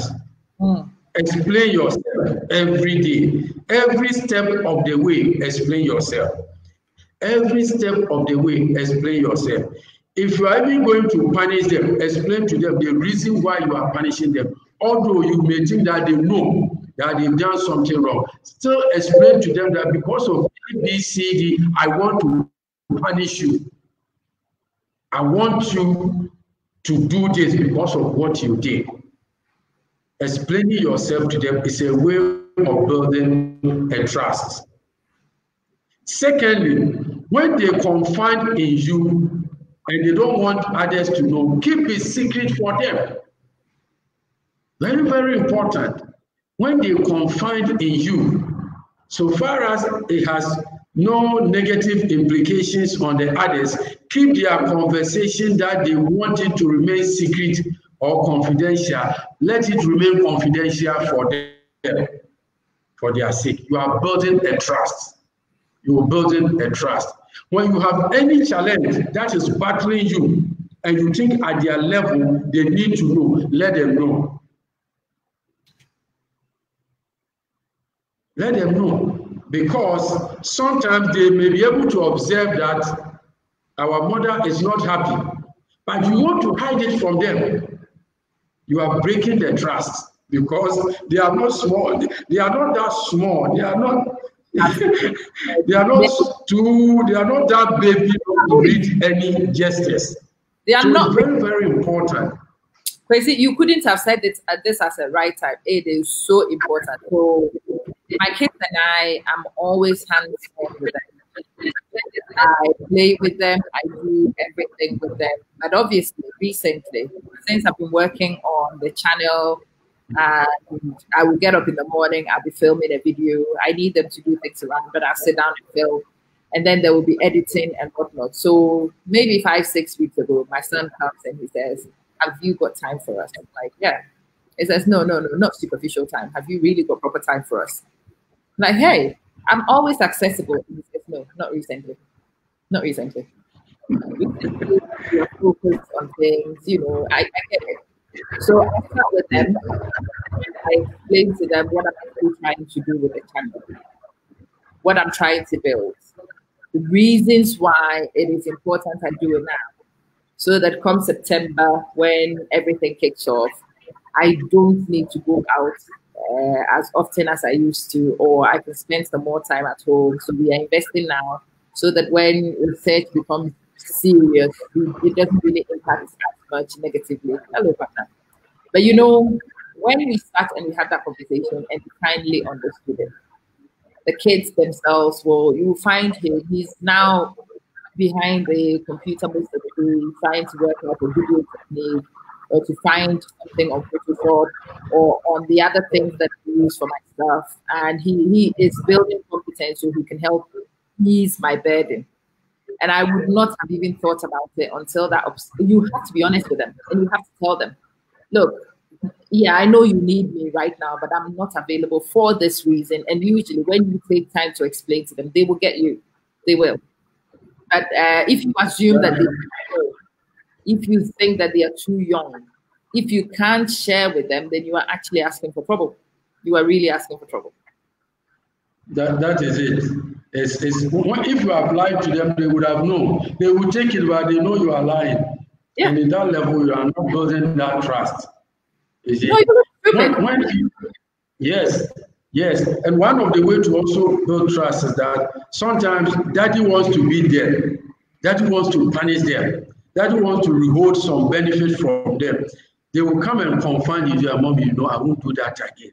I won't do that. Please speak to daddy for me. You must make sure that you speak to daddy to stop. Yeah. No matter the situation. When that happens, they have the trust in the mother. Yeah. So when they go out there and they have a challenge, they know that when we tell our mother has a solution for us. Most of the time, we don't do that. And when they go out there and they have a challenge, they don't have a way to talk to us. They don't have a way to speak to us. And we turn around to blame them. Yeah. Why do we turn around to blame them? We have failed in the first place by not building trust in them. They don't trust us. That is one of the very critical things that we have to do. So you build trust in them, and what is happening is that you give them a person for life and a lessons for life. A lesson is that you need to trust. You need to trust. You need to trust. He is. It is a book. Listen, the trust thing. Let me add to this. It's not just about doing things and saying things and whatnot. Listen. Your kids need to have the confidence that you have the ability to bail them out. You really do need to know that you are capable of helping them when they need it.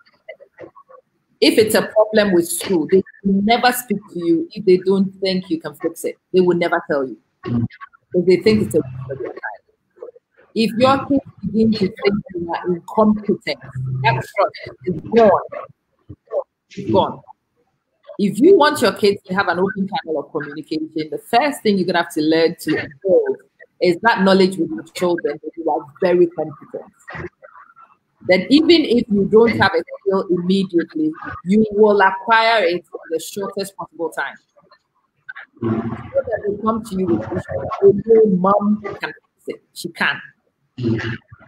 Mom will find a way. That will make it better. That comes from you displaying that you are competent. That's important.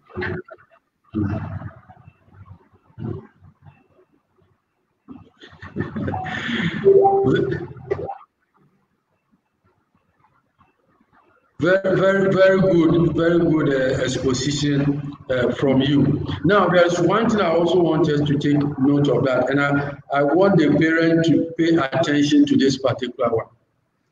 Modeling. We need to model what we want to see in the children. We need to model what we want to see in the children. If you want the children to be respectful, respect them. Treat them with respect. If you want the children to show kindness, treat them with kindness. Show them compassion. Show their mother respect. Show their mother compassion.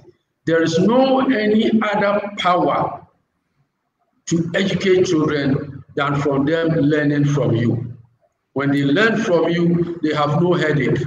They have no challenge in that. This is not theory. This is not asking them to read books. This is not inspiration. This is not motivation, it's an inspiration. They see you do it and it is easy for them. The bottom line is that emotions are contagious. Emotions are like germs, they are like viruses. They will infect anybody that comes close to you. It is very easy for you to transfer emotions to others. Very simple. So the power to build emotional intelligent children is for you to model the right competencies for life. This is very, very important. You want your child to be respectful. Don't go to bed and eat sandwich and expect that they will be respectful automatically. No, they are open to a lot of things. Which one do they choose? They choose what they see their parents doing. They choose what they see their father doing. And it's a way of even building the very first block for children, confidence. One of the ways to build the very first block for emotional intelligent children, which is building their confidence, is for the mother or the parent or the guidance or the teacher to what? To model what they want to see in the children. If you are timid, I'm afraid your child is coming as the most timid, if there's that word. If you are somebody who doesn't take initiative, be ready. If you are not lucky, your child will not be taking any initiative. Well, first and foremost, they learn from you. Model the right competencies for them. That is why when you are angry with the dad or the mom, don't display that unhelpful emotions before them. When you are fighting and insulting your wife and they are coming, swallow that insult and wait for when they are not there. Because if you do that, they pick it as normal. They will take it as the gospel truth and they will be living with it. Very, very important. We need to model. What do you want to see in the children? What are you doing? So I will put down this question. It's not about what you want to see in the children. It's more about what you are doing. That is the most important. Yes. Don't worry about what you want to see in the children. Concentrate on what you are doing. So if you model the right competencies, the children have no problem. Who taught the child how to insult? When they were born, they don't know how to insult. They don't know that somebody is stupid. They don't know that somebody is lazy. We taught them. So anything that will teach them at that age, and that is the developmental stage, the stage that they acquire the needed skills. That is why emotional intelligence is so important for the children, and for that matter, for the parent. Because when they miss it, it's a disaster. When they miss it, it's a disaster. When you grow with it, you have no problem. Very, very important. Children will be very kind when they are treated with that kindness. Children will be very respectful when they are treated with that respect.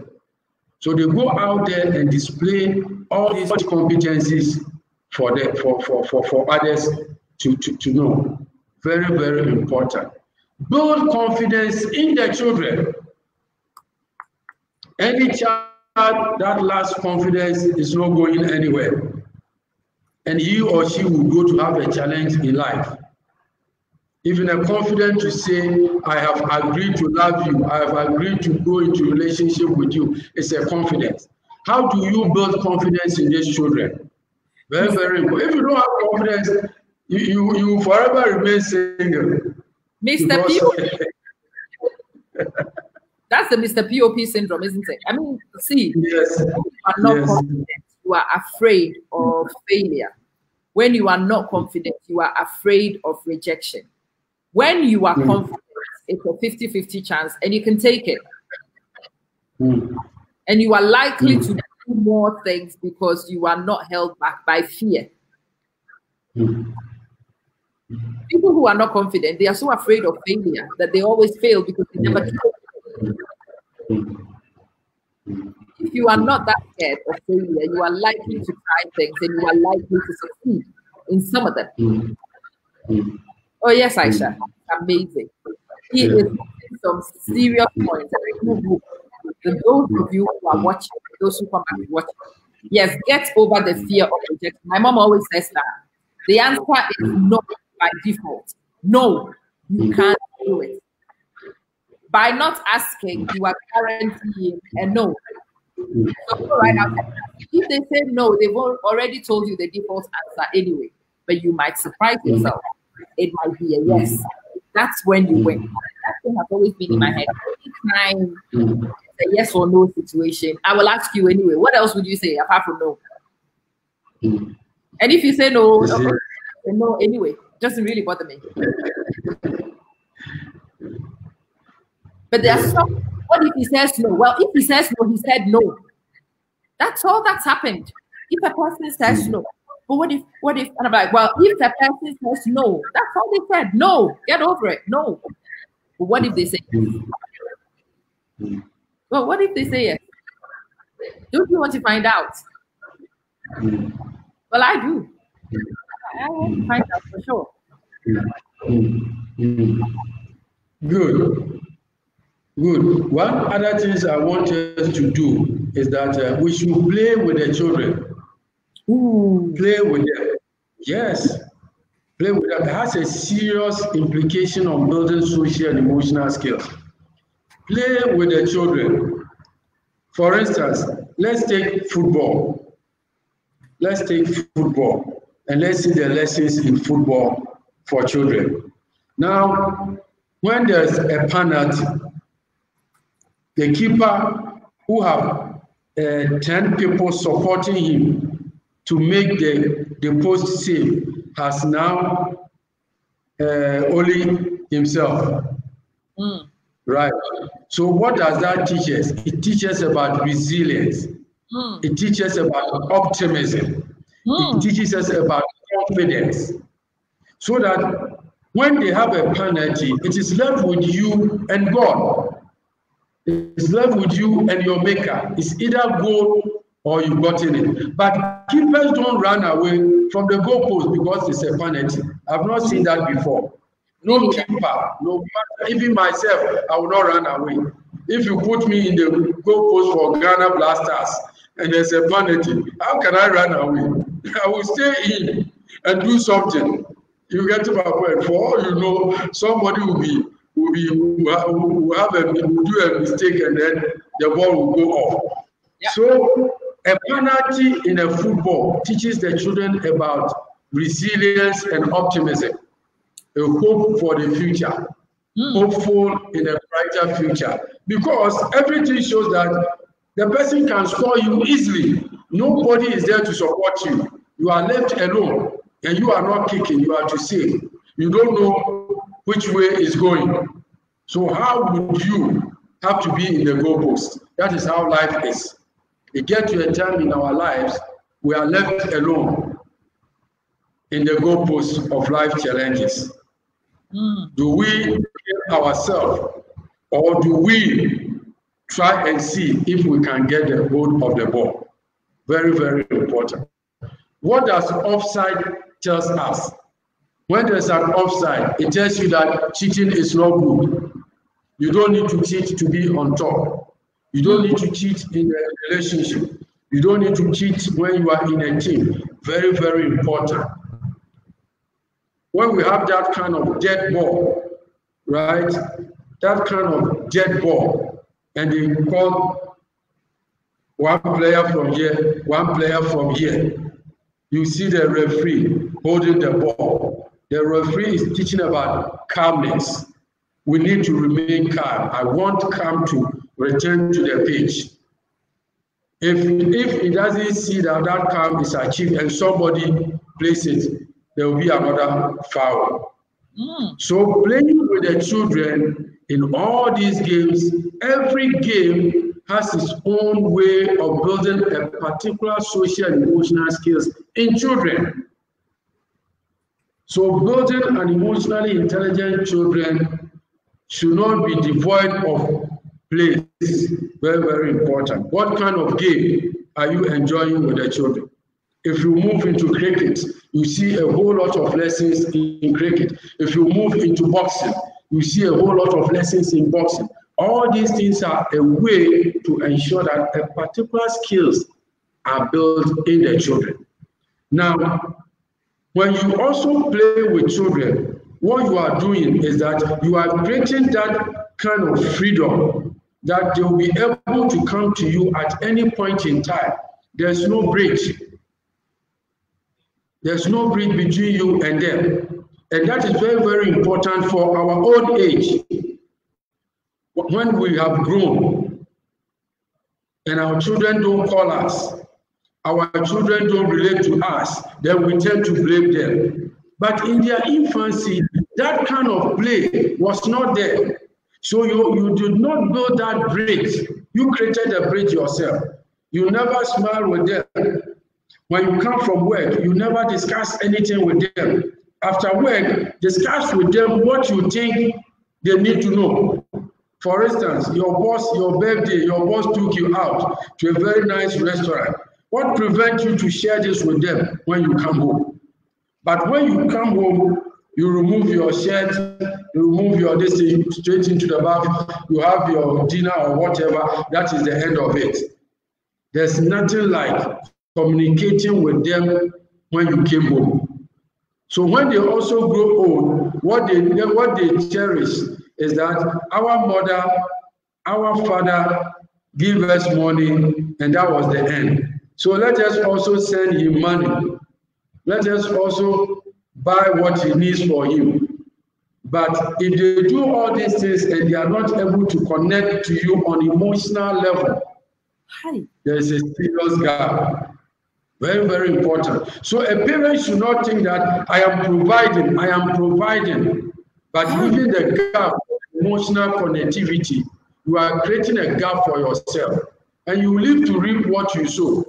So speak to them, get interested in their friends, love what they love, appreciate what they appreciate, welcome what they believe in, drive them towards their goal. When you do that, they will also grow to believe what you believe in. They will grow to understand you because you have understood them when they were young. So when you also grow and you are complaining that they don't call me, I don't hear from them, they think that, we send him money, we send some money. What is this old man talking about? Yes, that is what you did when they were kids. You did not build that kind of relationship with them. After everything, connect to them on their emotional level. You have gone there. And because you've gone there, you will all go there. You have gone there. So it's Father's Day. And my friends are in my ears. It's quiet on Father's Day. Nobody's sharing anything. I'm like, look on Facebook. The people whose fathers were fathers, I've seen their messages already. A lot of you are not fathers. You are tyrants in the home. And that's what when Dada comes, everybody runs helter-skelter. That person is a tyrant. Who wants to spend time with a tyrant? Who wants to spend time with a tyrant? And so you paid for their school fees and you bought food for them. When they also start working, they will throw money at you and that's it. There are some homes that when the kids arrive, the mother has to say, Papa with them. That greeting is alien even to the kids, just the greeting. It is awkward. Once you greet him, that's it. There's nothing to say. So the kids don't want to come. They will send you a text message, because at least that one is one sentence. But if they come to sit with you, they will have to chat. There is nothing to say to you. They don't know what you like. They don't know what you believe. They don't know where you stand. You are a stranger in your home. So yes, it is Kwesi's fault. I'm going there, so I'm also going there. Richie, I am going there for sure. A lot of you, when you raise your kids, you don't know that you are also preparing for how the kids will treat you in your old age. Ignore them today and they will ignore you right back. Withhold your resources from them, they will pay you back in your own coin. Have affection for them and they will have some for you. And if you've not built affection by the time the kids are 16, 18, it is too late for you. It is harsh.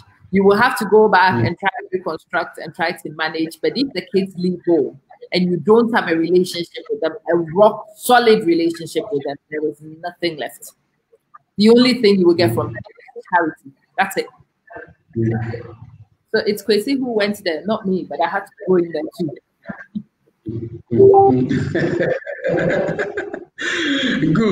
Good. Now, there is another thing I want us to take note, which is very, very important. You see, most of the time, people that have made it in life have the notion or the perception that I don't want my children to go through the same thing.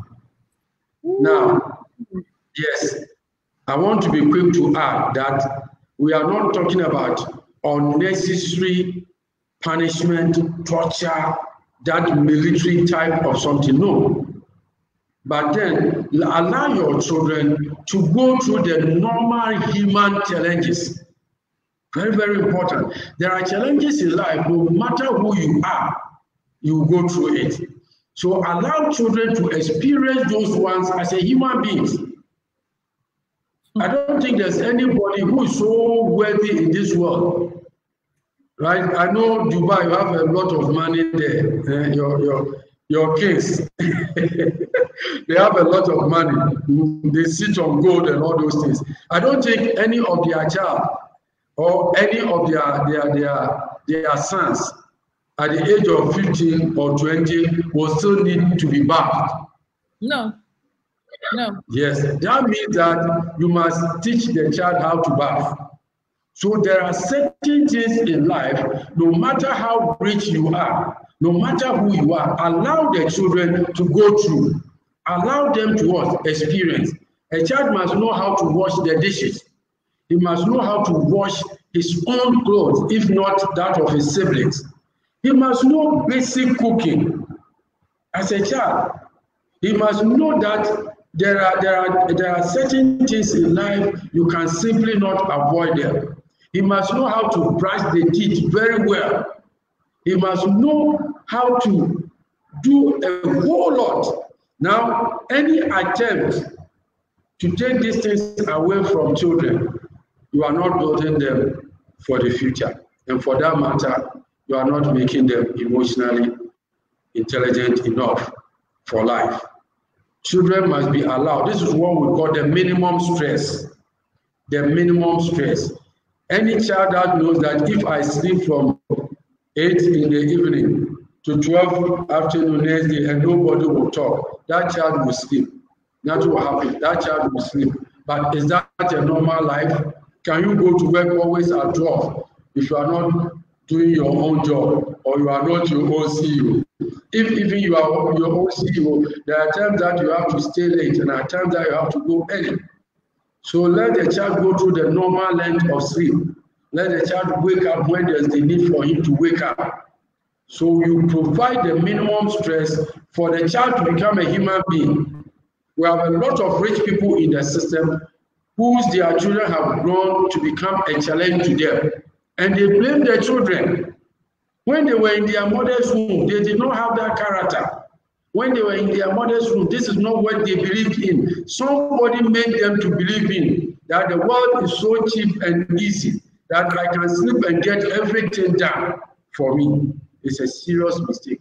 This is the reason why most of the time, some of us that live with other people, we turn out to do well in life than so many people, Because those people may be thinking that you have to do everything because you are with them as a maid. They leave their child. Before you realize that maid has become somebody in life and the child is struggling. Because why? You have given the maid. So my mom was one of those funny people. When people lived with us, it was only in my mom's home that I, the child of the house, will have to serve those who were in the house. I've said this a few times, and it really didn't make any sense to me. I thought my mom was mad. There are other people here. This is my mom, my parents' home. I should be the princess in this, but she will not let me be the princess in this home. She will chase other people who could sleep. She didn't really give a hoot. The one person who was to sleep was me. There was no dadaba. There was no dadaba in my house until that one. But as a kid, I did. But you know what I've actually learned? All the skills that were available to be learned were learned by me. The discipline to see things through and to force through things when you are tired, I learned it. Realized my mom had lived with other people, and my mom was one of those people who took what she got from that episode and did much better for herself. And so she knew exactly why she did better and why her work ethic was what it was.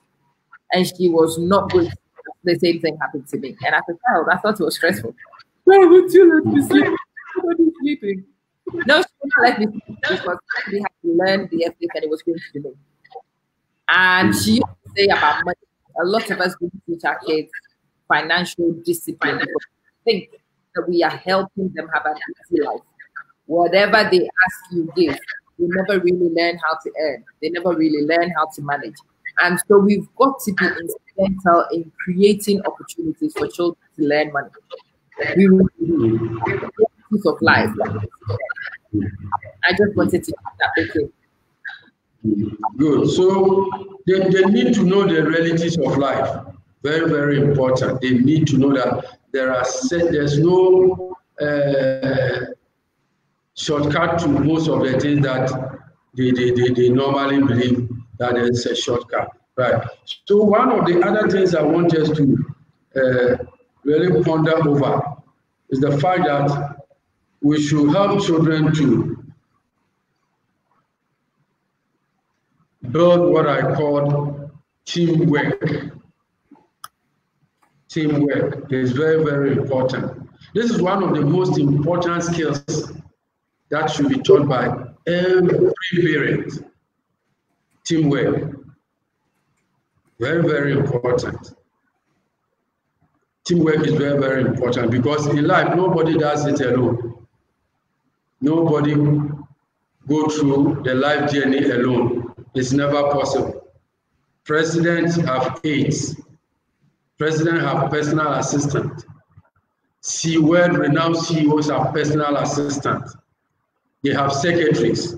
So you don't get to any situation in life and you think you can do it alone. That is not possible. If that is the case, then working in a team should be one of the most important skills that we should ever help children to develop. How do we do this basically?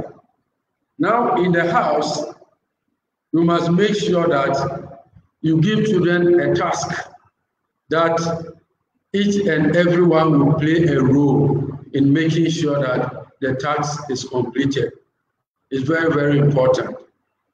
Now, in a simple washing of dishes, what you can do is to ensure that you can, if there are two, tell them one will wash it, one will clean it, one will wash it, and then put it somewhere. Meanwhile, one person can do the cleaning of the dishes or the cooking utensils. But because you want to promote that kind of teamwork, ability to join together, ability to start off from where somebody left off, is one of the critical skills in life. And we need to start building it for the children. We need to build it in the children.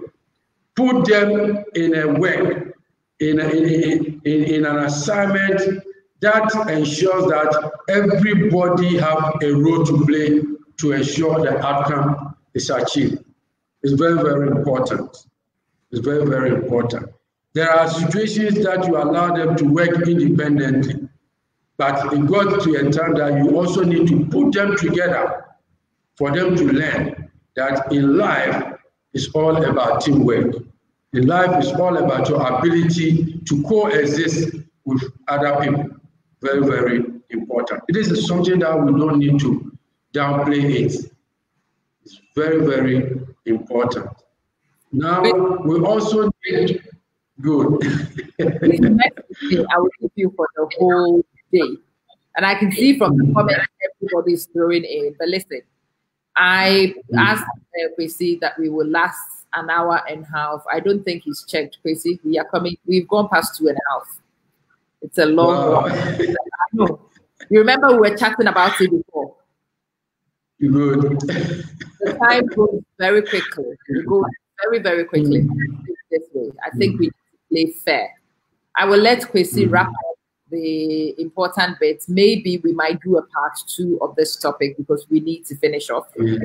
Kwesi, what would also be a helpful thing is maybe to look into a webinar scenario, not just open Facebook, where we have the webinar, people come in and interact and learn and get resources.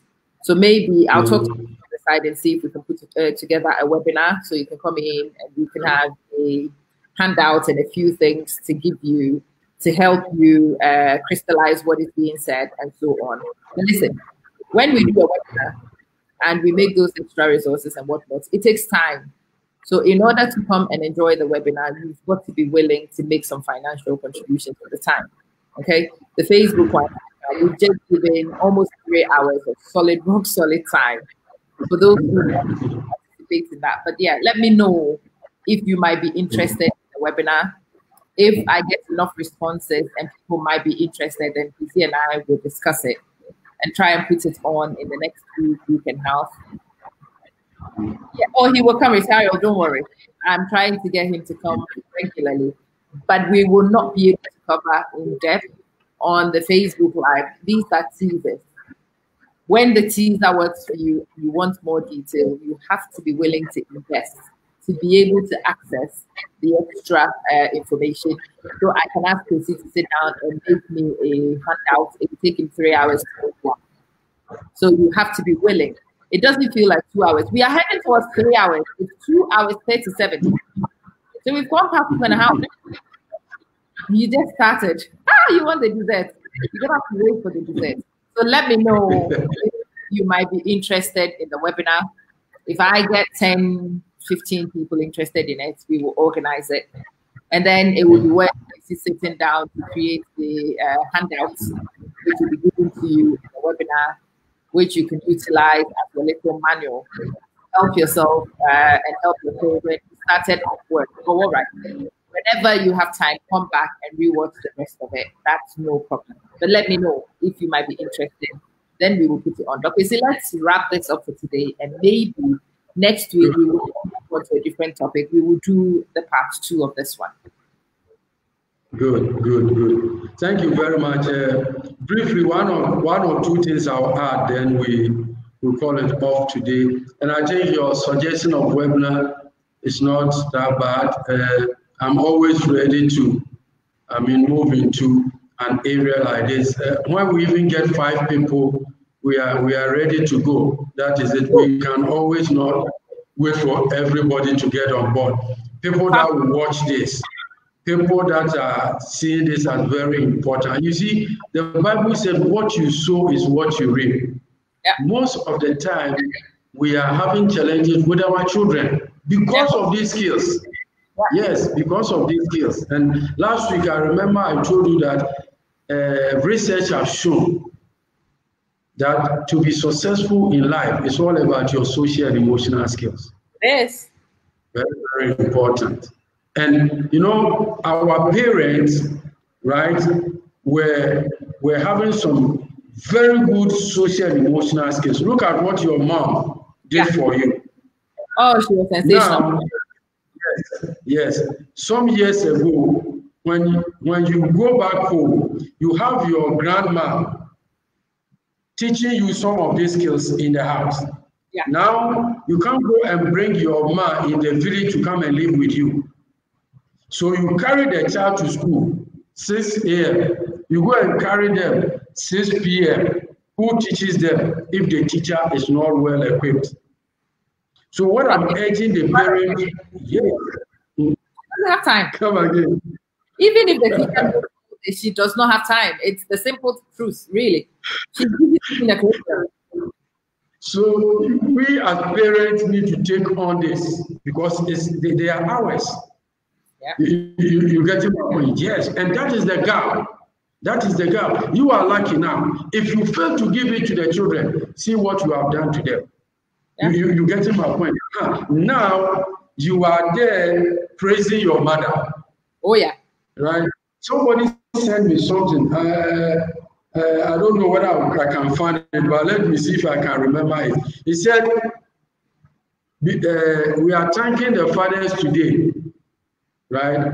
But then, by the time another child will thank you as a father, he would have realized that you were not mistaken.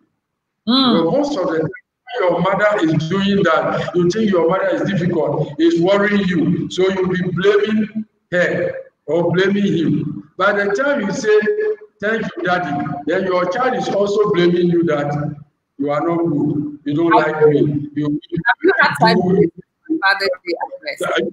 yes. So we need to insist now. You get my point. And I call this an emotional, intelligent, revolutionary push. No matter how few people will get it, yeah, they will take the message out. Now, my challenge to the parent is that it's not about the air condition that the child is sitting in the Montessori. It's not about the swimming pool that the child is sitting in swimming. It's not about those luxuries. You see, in our next section, I'll bring a football, 2 footballs. Then after the demonstration, they will tell me what have made the other one different. It is only what is in you that can help you to stand the test of time. And the world is like going to the football pitch. Yes, the referee will get the ball and will be hitting the ball on the pitch, asking the ball, are you ready for life? Ronaldo is here, Messi is here. Can you stand there? When the ball is able to bounce back, it tells you that that ball is ready for life. It is what is within the children that will allow them to stand the test of time. So what are you putting into the children is the most important. Now, the last thing I will leave with the parent is that we should label rightly. We should label rightly. When you dislabel, you disenable. So we should label rightly. We should label rightly. If even a child is stupid, don't speak into the ear that you are stupid. Do whatever you do to correct that stupidity. Don't say into the ear that you are stupid, you are too dumb, you are not brilliant like your brother, you are not doing well like your sister. Don't say those words. Don't dislabel to disenable the children. Wrong label will bring out wrong children. It's never good for them to hear that. You may know that what he's doing is stupidity. Don't say into the ear. If there's a way to correct that, you do that. Very, very important. Mislabeling is disenabling. I think we can end here and probably do the part 2. It's unfortunate there have been some breaks, but we'll work on. No, Kwesi, is part of what we are doing. We need people to be resilient. That's life. Yeah. There is no sugarcoating for anybody. In this life, things happen. And my friend was chatting to me. My friend said, end the program. When everything is fine, you come back on. And I'm like, why am I ending the program? Yeah, you know, what would you say to the people? I'm like, I can chat to them. These are my audience. I talk to them all the time. So whether Kwesi, I will engage them. And so we continued for a bit, and then she texted me, "Oh my God, you are good. It's almost like you know what you're doing." Like, because I do know what I'm doing. Oh wow, if it was me, I would end it immediately. I would be panicking. I don't know what to say. Yeah, but that's life. That is life. It is not. So yeah, they got experience in the end. Those who were resilient enough and waited are the ones who should benefit in my book. That's the idea. Those who couldn't wait for technical hitches, they should not enjoy it, and they were off. That's simple. Guys, help me thanking you. Maybe. And let me, before you thank me, you see, I'm trying to pick up something from our celebrities, our artists that we call ourselves learned are not doing it. Nobody wants to promote the learning. Yeah. Nobody wants to promote the good news. But when I was given the opportunity to speak to you, I was so happy. You get to my point? Yes. I was so happy because I look at the situation. How do we promote ourselves? Yeah. We have professors emeritus.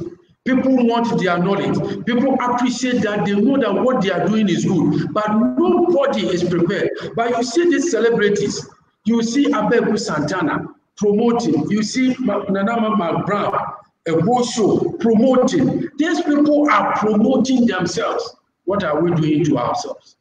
What are we doing to ourselves? A whole lot of knowledge, a whole lot of positivity, a whole lot of good things are hidden, and we turn around to complain that the children are going after things that are not needful. Who is providing the next alternative? Nobody is providing the best alternative. So there's nothing for us. So I will encourage your members, even if it's 5, 10 people, let's make sure these are the parents that will take the news away.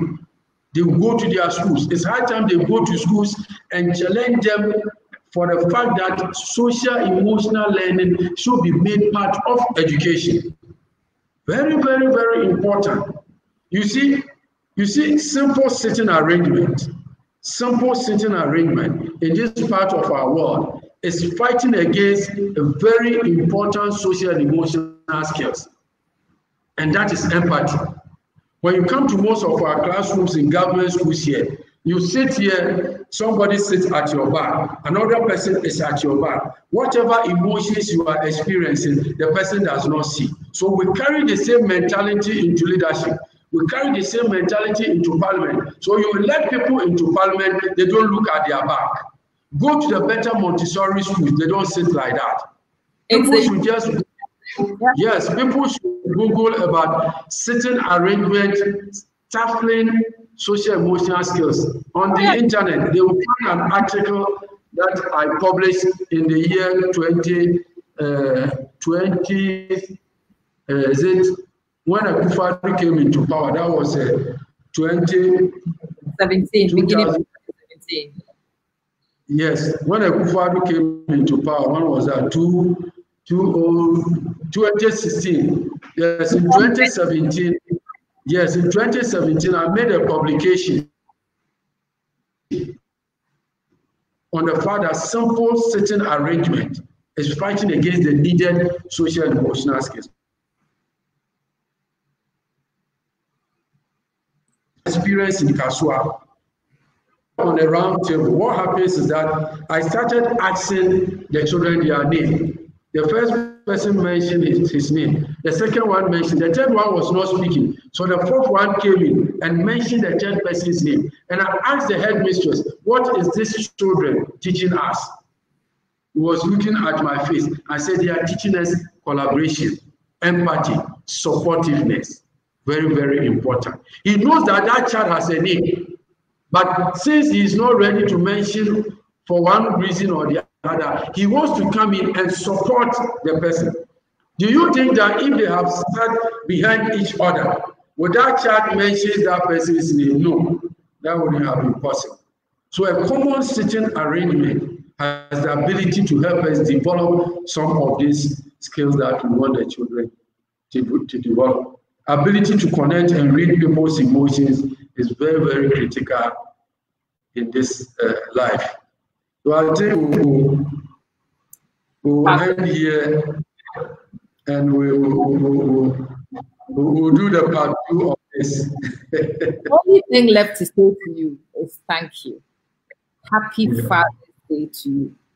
It is such an important gift. Father's Day. I hope the men were listening.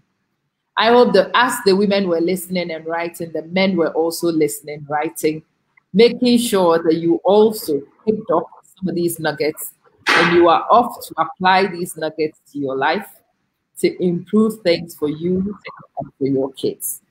Kwesi, you've really blessed me this day. You validated everything in my head. There are certain things that you've challenged that I've got to do and improve. And I hope those of you who've watched have done the same thing. I will stay on for a little bit. Feel free to let me know here if you might be interested in a webinar. Feel free to come to my inbox and let me know about that one as well. I was thinking maybe 10 might be a number he would consider, because he says he will even look at it if it's 5 people, even 5 people he will be willing to work with. Missy, he was amazing, wasn't he? The ability to connect and read people's emotions is amazing. For those of you who want to learn, he referenced the guy, and I have put his book on display again. This is the Amazon link to his book. It is the book called Unmasking the Face. I have only come across this one a couple of times, I think, in some training sessions where they've pulled bits from it. But yes, Unmasking the Face is completely... Bye-bye. Thank you. Thank you. Thank you. I'll be back when I finish wrapping up. Good. Bye-bye. Bye.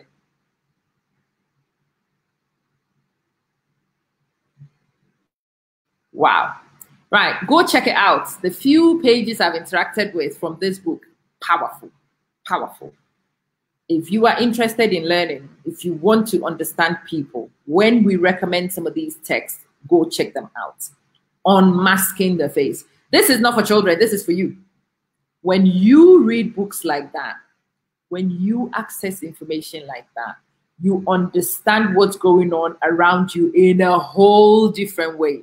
And everything is funny to you. So most of the time, when I'm in scenarios, I have this look on my face and I'm always smiling. And people are like, what is Amma doing? Especially when I'm in group scenarios. When we are in groups, you find me do that. When people are behaving in particular ways, you will find me do that. And I'm watching people because I read people's faces. I don't just listen to what they say. I read your face. I read your body language. I check your eyes. And what comes out of your eyes makes more sense to me than what comes out of your mouth. Because I am one whose face is trained. I'm a teacher. My face is trained. There are times when I intentionally throw a tantrum and I'm laughing behind the mask. It's funny because I need to throw a tantrum to get the kids in order. And I do that. I am an actress. I am an actress. And a lot of people who have learned to mask the face all know these things. It's unfortunately those who have not witnessed masking, those who are themselves not trained to control their own features, who don't understand these things, and you throw people cheap signals that people use to read you and manipulate you, and you don't read their signals, and it makes life difficult for you. If you really want life to happen, and you want it to be seamless, and you want it to be effortless, even when you are angry, you learn to do this, and people don't quite understand what's going on. Yes, it's just that gleam in your eye which communicates to those who get it what the differences are. Anyway, Unmasking the Face, that's the book. Body language. But this is not just baby body language. This is in-depth body language. Yeah, the person, one of the authors is the key figures behind the lie detector test. So it's serious stuff. Go check it out. It's called Unmasking the Face. If you're into that kind of reading, you will definitely enjoy it. Please understand it's not fiction. This is not cantata. This is not fiction. This is not entertainment. This is for learning to inform future actions. That's all we're doing. We are learning to inform future actions. That's it. Anyway, let me leave that particular one there. I will recommend other books as we go along. But today, I want to just leave it with Unmasking the Face. I think those of you who go to get it and read it We will discuss it in my book club and do a reading one of these days soon. But I will leave it here. I hope you've been blessed. I hope the program was not too heavy for you on Father's Day. And happy Father's Day to all the men and women who fulfill that important role. Biology has nothing to do with it. It's your commitment and your decisions which make it deserving of you to receive this accolade this day. May God bless you. May He strengthen you. May He keep you so you can be witnesses to the fruits of your labor and be participants in their enjoyment. May God bless us all. And for those who are still here, my program is currently sponsored, and my program is sponsored by the book Reflections for a Thirsty Soul. It's written by Yafoda Atobra, Auntie Yafoda Atobra. A lot of you would have seen Auntie Ya on some of my panel discussions and on the program. She's a regular viewer. It's a book she wrote when she turned 60, in the build up to 60. So it's a book which is utilizing a person's lifetime learning. It's definitely one for you to read, especially if you're looking for motivation, if you're looking for inspiration, if you are in that period in your life when you need validity, go check it out. And today's guest was James Kwesi Addison, and we discussed raising emotionally intelligent children. We are always pushing boundaries. We are always looking to get better. And one of the key things, one of the most important things on this journey to make things better is learning our emotions and how to manage them. Those of you who appreciate my content and you come to watch the video and you see the time it takes to put it together, well, it's taken 3 hours to actually run the show. But the conversations with Kwesi, conversations with the production people, a lot of those things have to go off my plate. A lot of those things will have to be put in. I need an admin assistant, and I cannot pay an admin assistant just for my salary because my salary is inadequate just for me. And so I've decided to go down the crowdfunding route in order to be able to improve some of those systems and to get the equipment, machinery, and things needed to run a better show. So I have started crowdfunding. The website address is right there on the screen, patreon.com/amamanson, patreon.com/amamanson. And you can select from 3 levels: bronze, silver, gold. Bronze is £5 a month. You can cancel anytime and you can reinstate anytime. Silver is £10 a month. You can again cancel and reinstate anytime. Gold is £25 a month. The regularity of the monthly payments really is the decider. And that's why you find a lot of these charities and organizations like the monthly income, because they like to see things trickle in so they can plan and budget what to do with that information in hand. So please, if you can, go to Patreon, go and be one of my champions, select one of those. And if you want to make a one-off payment, you can click on the custom payment and you can select whatever you want to send. You prefer PayPal, get in touch with me. I will give you my PayPal account and you can send me what you can, what you are willing to contribute, so we can continue to do more of this, so we can all develop together. It's important that we grow. And I am committed to helping the community do so with a little bit of my connections, my support, and the little bit I've picked up alongside as I've gone through life's journey. Anyway, thank you. If you can help me, if you can champion it, it would be great. If not, and you know people who might be able and might be willing to support me, do send the link to them, patreon.com/amamanson, and ask them to champion and to support me right there. I will be back in touch, not tonight. I'm off to celebrate Father's Day, so no Wobadana tonight. We will be back on tomorrow night to continue and to unpick Father's Day and see what happened. See you soon. Good night.